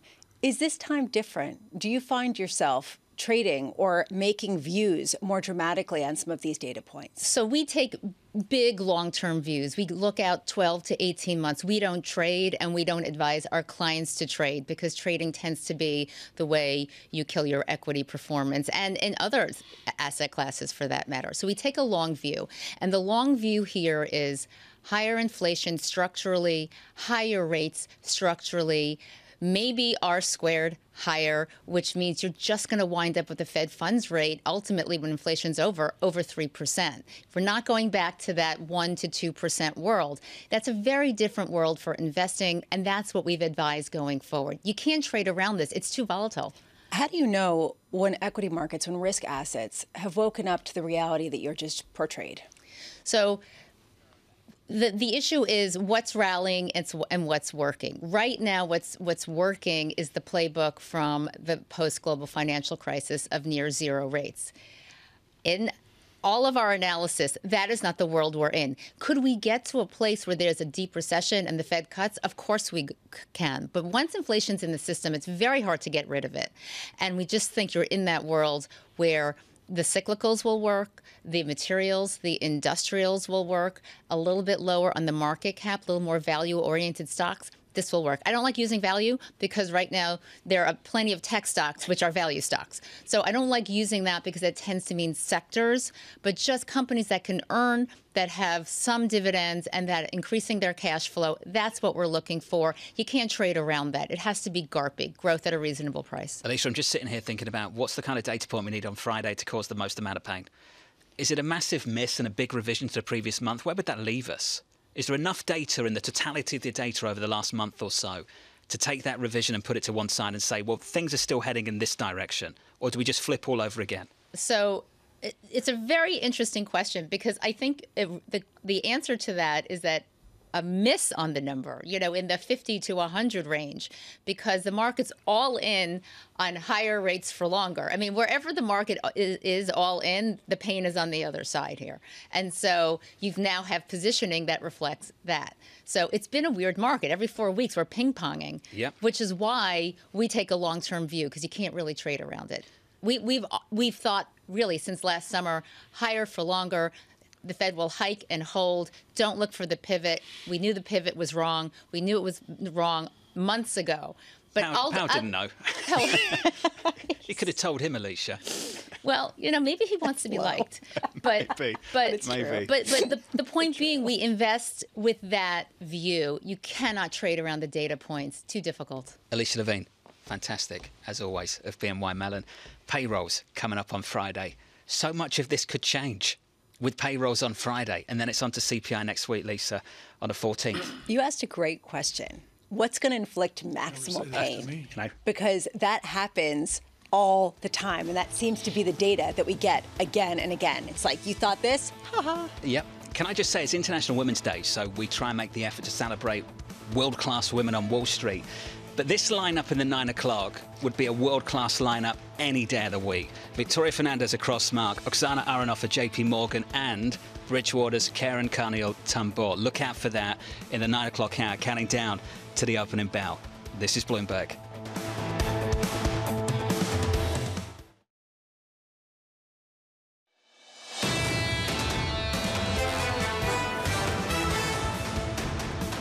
Bloomberg Surveillance, Lisa Abramowicz and Tom Keene, Jonathan Ferro preparing to get the markets open in the next hour on Bloomberg Television. An historic moment, the yield inversion, a negative 110 basis points right now on the 210 spread. Equities churning as we can. And Lisa, we barely talked about it quickly here.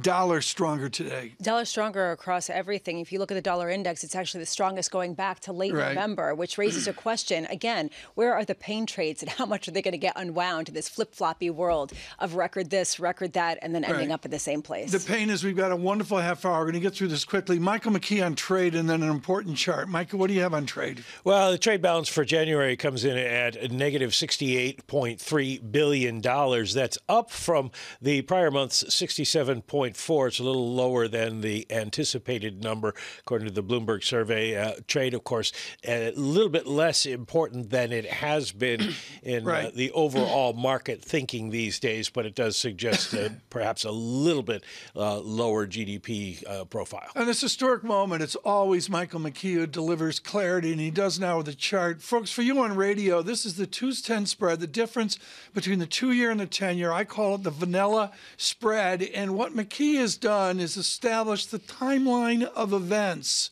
before this collapse to ever greater inversion. And it can be, as simple as what we saw with payrolls, what we saw with retail sales, bringing it all the way out to Mester Bullard. When did it break, Mike? When did we really break into further inversion? Yesterday. Actually, we broke into further inversion on about the 2nd of March. But the numbers that came in earlier, when you look at what happened after payrolls, after CPI, after the retail sales numbers, and then, of course, we had Mester and Bullard coming out saying they could have done 50 at the last meeting.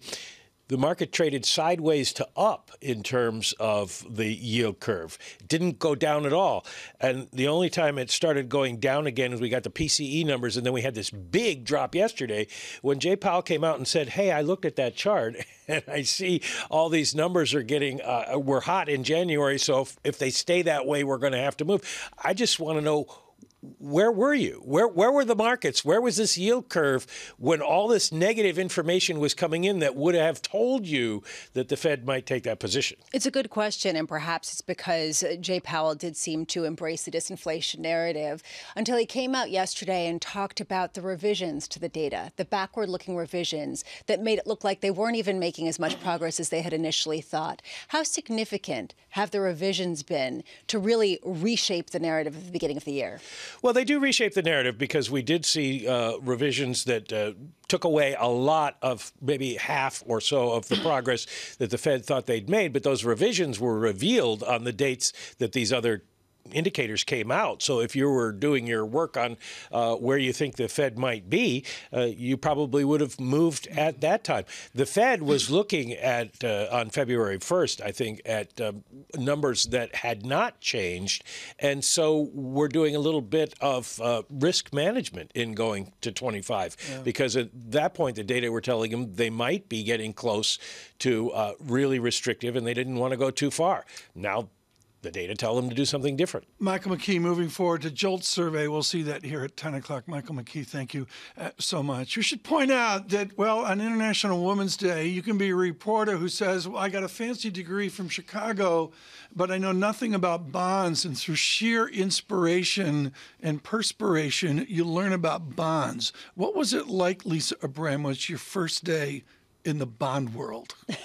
Well, it was in 2007 in August when the commercial paper market was freezing up. So it was definitely a moment of real tension and drama that people don't associate with bonds. Did you just pile up 15 books around you and just read Fabozzi cover to cover and the rest of it? No, I called traders, and a number of them cursed and hung up because that was the moment that we were in terms of the tense feeling. And I do wonder, we saw the lack of drama for a decade or more, almost 2 decades. And here we are, and the drama is It's getting back. very 070. Someone that knows that is Diane Swank. She's chief economist at KPMG. And Diane, I'm just thrilled that you are here today.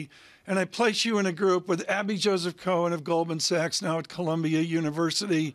And, of course, the wonderful Sally Krawchuk as well, who changed securities research at Sanford Bernstein years ago.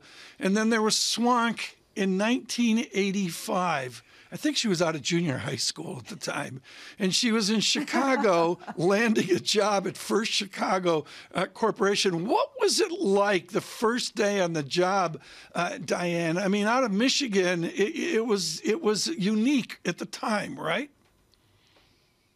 It was unique. And to be honest with you, then I went on to University of Chicago as well. But You know, I rode up the escalator, and I often describe the person I was mentoring in the 80s, and that person was me, and I looked like a man in some ways with my short cropped hair, my male-dominated kind of women's suit, and I even had wingtip pumps, which says a lot, although I refused to wear those. I had bow tie, and I took it off. I just couldn't take it anymore, and I put it around my waist, which is kind of me as well. But, you know, until I got to step into, for me, my femininity, my career didn't take off, and luckily that occurred very shortly thereafter, and I had a terrific mentor.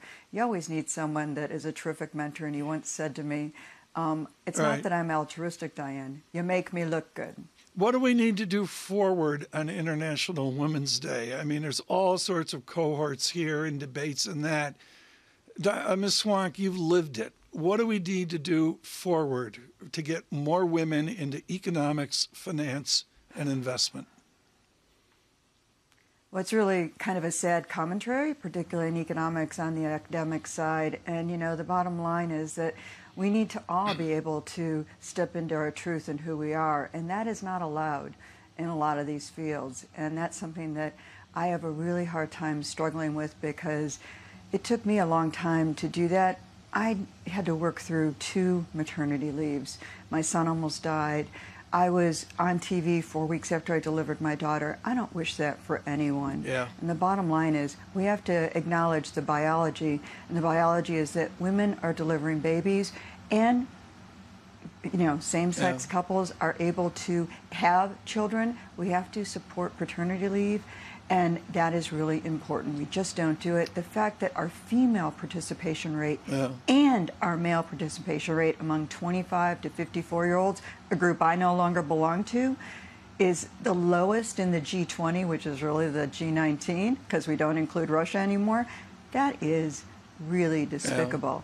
Our neighbors to the north, Canada, has a 12% higher participation rate among prime-age women than we do in the United States. So it's here with some, you know, I have a sadness to this day in the fact that I wasn't able to do more, and I still got a lot of work to do for everyone behind me. Lisa, why don't you pick it up here? I mean, there's some themes there that are really, really trenchant, and how alone America is in this debate. Well, I want to go to what you managed to accomplish in that time, Diane, which is an incredible reputation and prowess within the economics field at a moment that is highly tenuous, where we're trying to put together a lot of real uncertainty into some sort of forecast. What did you make of what Jerome Powell said yesterday on Capitol Hill? Well, you know, I thought he finally stepped into where we knew the Fed was, and the fact that all the headlines actually reported the same Chairman Jay Powell is really important, and that is they are data dependent. The data and the narrative has shifted, and that does put 0.5% on the table. Now, could it change? There's 2 more key data points coming out before they meet on March 21st, but I think it's important that he laid out just how data dependent they are and the willingness to pivot. You got another Powell pivot, and that is that we could get 0.5% at this next meeting, and that rates are going higher faster. I think that's very important information to have. It's one that we've been arguing, and yes, the data has been out there officially since the Valentine's Day massacre of that inflation number we came out, but the revisions to that were out prior to that, the Friday before it, and we were looking at it going, oh my gosh, this has changed the entire narrative. Well, is the data that we've gotten since then, and I think about the ADP data that a lot of people are dismissive of, has it confirmed that strength? Or is there any sign that perhaps we're going to see some sort of downward revision or some sort of downside surprise in labor market that has surprised for almost a year straight to the upside? We certainly could see some cooling, and I think we are seeing some cooling, and I think the ADP data is now the way that they've redone it, and I give a lot of credit to Neela Richardson over at ADP for not making it a forecast of the official payrolls data. It is its own data set, but it still shows that there's a lot of strength in wage gains there. That's terrific for wage earners, but to the extent that we're seeing continued upward pressure on inflation tied to demand, which is tied to the wages people earn, that is a concern for the Fed. And I think that data, I mean, we know the month of January, part of the reason ADP's report was so weak was because it is more sensitive to the floods we saw in California. So people who didn't work the whole week didn't show up as much on payrolls in that week that was the survey week. It was not the same for the national data. If they got paid even a dime that week, they showed up on national payrolls. So I do think we'll see some downside surprises as well as we come off this, unseasonably hot January in many ways. But the bottom line is you need the threshold to get us to the Fed feeling like it's actually got inflation under control, and then inflation will not become a more entrenched inflation, is very, very high. That means their threshold to slow down rate hikes is high right now. Diane Swonk, thank you for joining us today, of course, with Kate. I will say, I want to just note also that stocks have turned around. They are now positive again, which, I mean, look, I wasn't going to go there. In this market, can you say so? I think that that's interesting because the lack of any kind of conclusive move after what we heard from Jay Powell yesterday, after data that kind of confirms that narrative, if you want to have some more data to confirm your narrative, to me, it's just amazing, the resilience, and it continues. And the NASDAQ. We're going to go to break, and when we come back, will it be red on the screen? I mean, the way we're moving this morning, who knows? What you need to know on this historic day is we did print negative 110 basis points of curve inversion back to 1981. A reason to stay with us through the morning. This is Bloomberg. Good morning.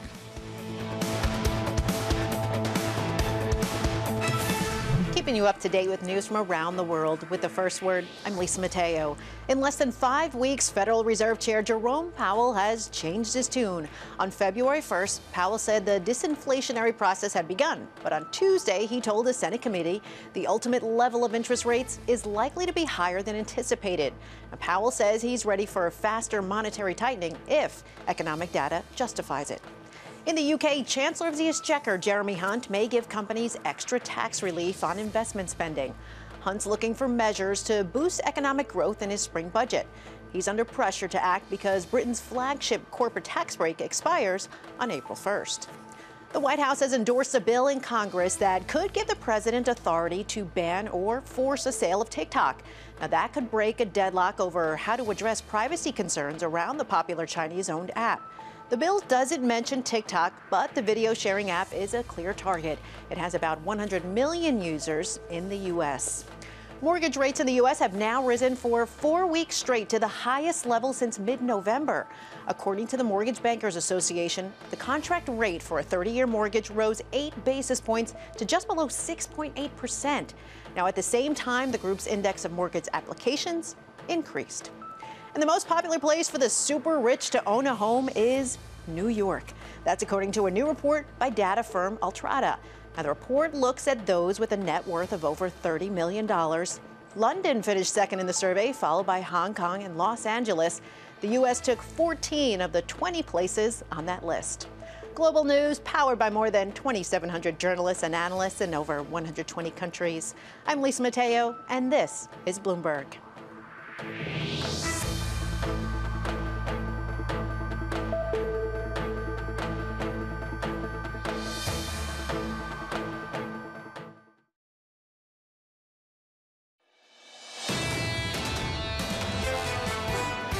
Fed has slowed down considerably. Credit markets stay healthy. The consumer continues to spend, and wages are continue staying strong. This is not the signs of a typical bear market. At the same time, we're not expecting this massive bull rally either because we don't quite see the catalyst there. We do think that equities can drop lower, but for us, it would take a lot to see those October lows again.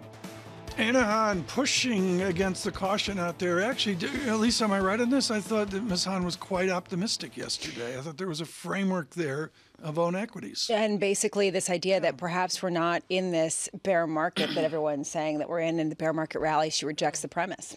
I'm not going to give my opinion nor your opinion, but boy, it is tumultuous here. Thank you for being with us today towards an hour and 10 minutes. And, usually I'm going to say that the day after, whether it's Senate day after or House day after, as is today, House Financial Committee, with Mr. McHenry of North Carolina.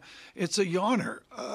Maybe it's not today. What is the question that you wish the Congress members would ask Jay Powell that was not answered yesterday? What I always want to know is, because of the historic idiot lack of dissent within the Fed, is what is the makeup he sees as they go to the March 22nd meeting, and what will the debate be over where we are right now? I don't think we know what that debate is. I want someone to ask, what's the liability of not having a consistent message? What's the liability of possibly increasing rate hikes and then decreasing them and not having some sort of reliability in the market? Maybe it's okay. Maybe they'll say, you know what, this is just the nature of data dependency. I don't think they will. No, the unanchored is the theme. They want to avoid unanchored, and some of our guests, including in the last hour, Alicia Levine alluding to the 2% is over. We'll have to see. Someone's studying that. Let's rip up the script here with Seema Shah, Chief Global Strategist, Principal Global Investors. Seema, to that point, are you working within your beautiful holistic view? Are you working that it is a central bank, set of central banks, I should say, that aren't going to get back to what there was? They're not going to get back to sub 2%. 2%, 2.x%, that there's a new level we have to get used to? So, hi, team. I think that what we're going to see is you're going to see them reach 2% temporarily, even potentially go below 2%, especially if you start to think about hard landings. But if that is to be sustained, you have a very, very different dynamic. So actually, we think that if you're looking at over the next decade or so, we're going to see a world which is very different for the last 10 years. New regime. I know a lot of guests have been talking about this already today. This is a world where you don't have inflation of just below 2%, but it's not very, very high, but certainly no longer below 2% like we've become accustomed to. Seema, with the turmoil of the last 24 hours, I'm looking now at 109 basis points on the 2-10 spread. Translate that for our audience that are not spread sophisticates. What's it mean for nominal rates forward? So look, the key takeaway from this is that the yield curve doesn't necessarily tell you what's going to happen, but it is telling us that investors think that in 10 years' time, or if we're thinking out over longer term, yields need to be lower, that the Fed is going to have to cut rates in response to something. So the point here is that 100 basis points has only been seen a couple of times through history. When has it been seen? It's seen in 1929, before the Great Depression, in 1973, before another terrible time for financial markets, and then again just before we saw Volcker come in and really take control of the inflation situation. So history is not on our side here. It's telling us that although economic indicators look fairly strong today, there is pain probably coming ahead. So this is a bit of a head fake market rally today. Investors really need to get prepared. Well, what is fair value then? How do you understand what investors have started to price in the reality that you predict to be the case? So I don't think investors have fully priced it in. You know, what we've seen over the last 10 years is investors getting very accustomed to low volatility and higher returns. And there is a necessary shift in mind that needs to take place in order to prepare your portfolios, you know, prepare your clients. This isn't going to be a world where you're going to have very, very high returns and low volatility anymore. And in fact, you need to be thinking a little bit more about diversification, thinking more about fixed income quality, and of course, increasing your exposure to alternatives, which could give you that additional pickup that we're unlikely to see in the absence of them. How much have you increased the weighting of fixed income in your portfolios?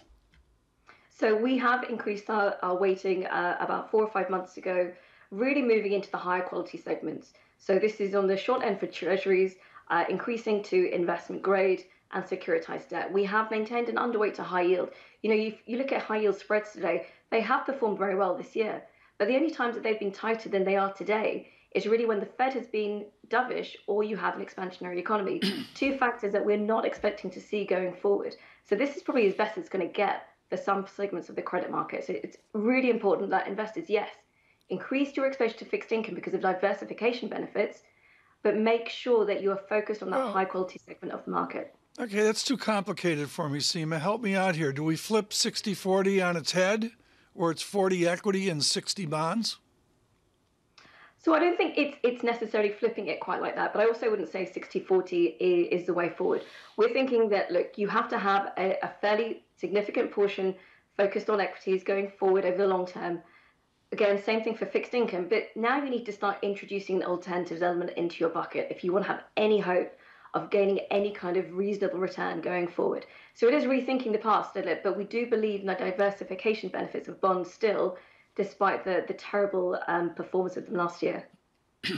Seema, in the turmoil here, I need a guide. And I'd make a joke about it, Seema, and say I need a guide for the next 78 minutes.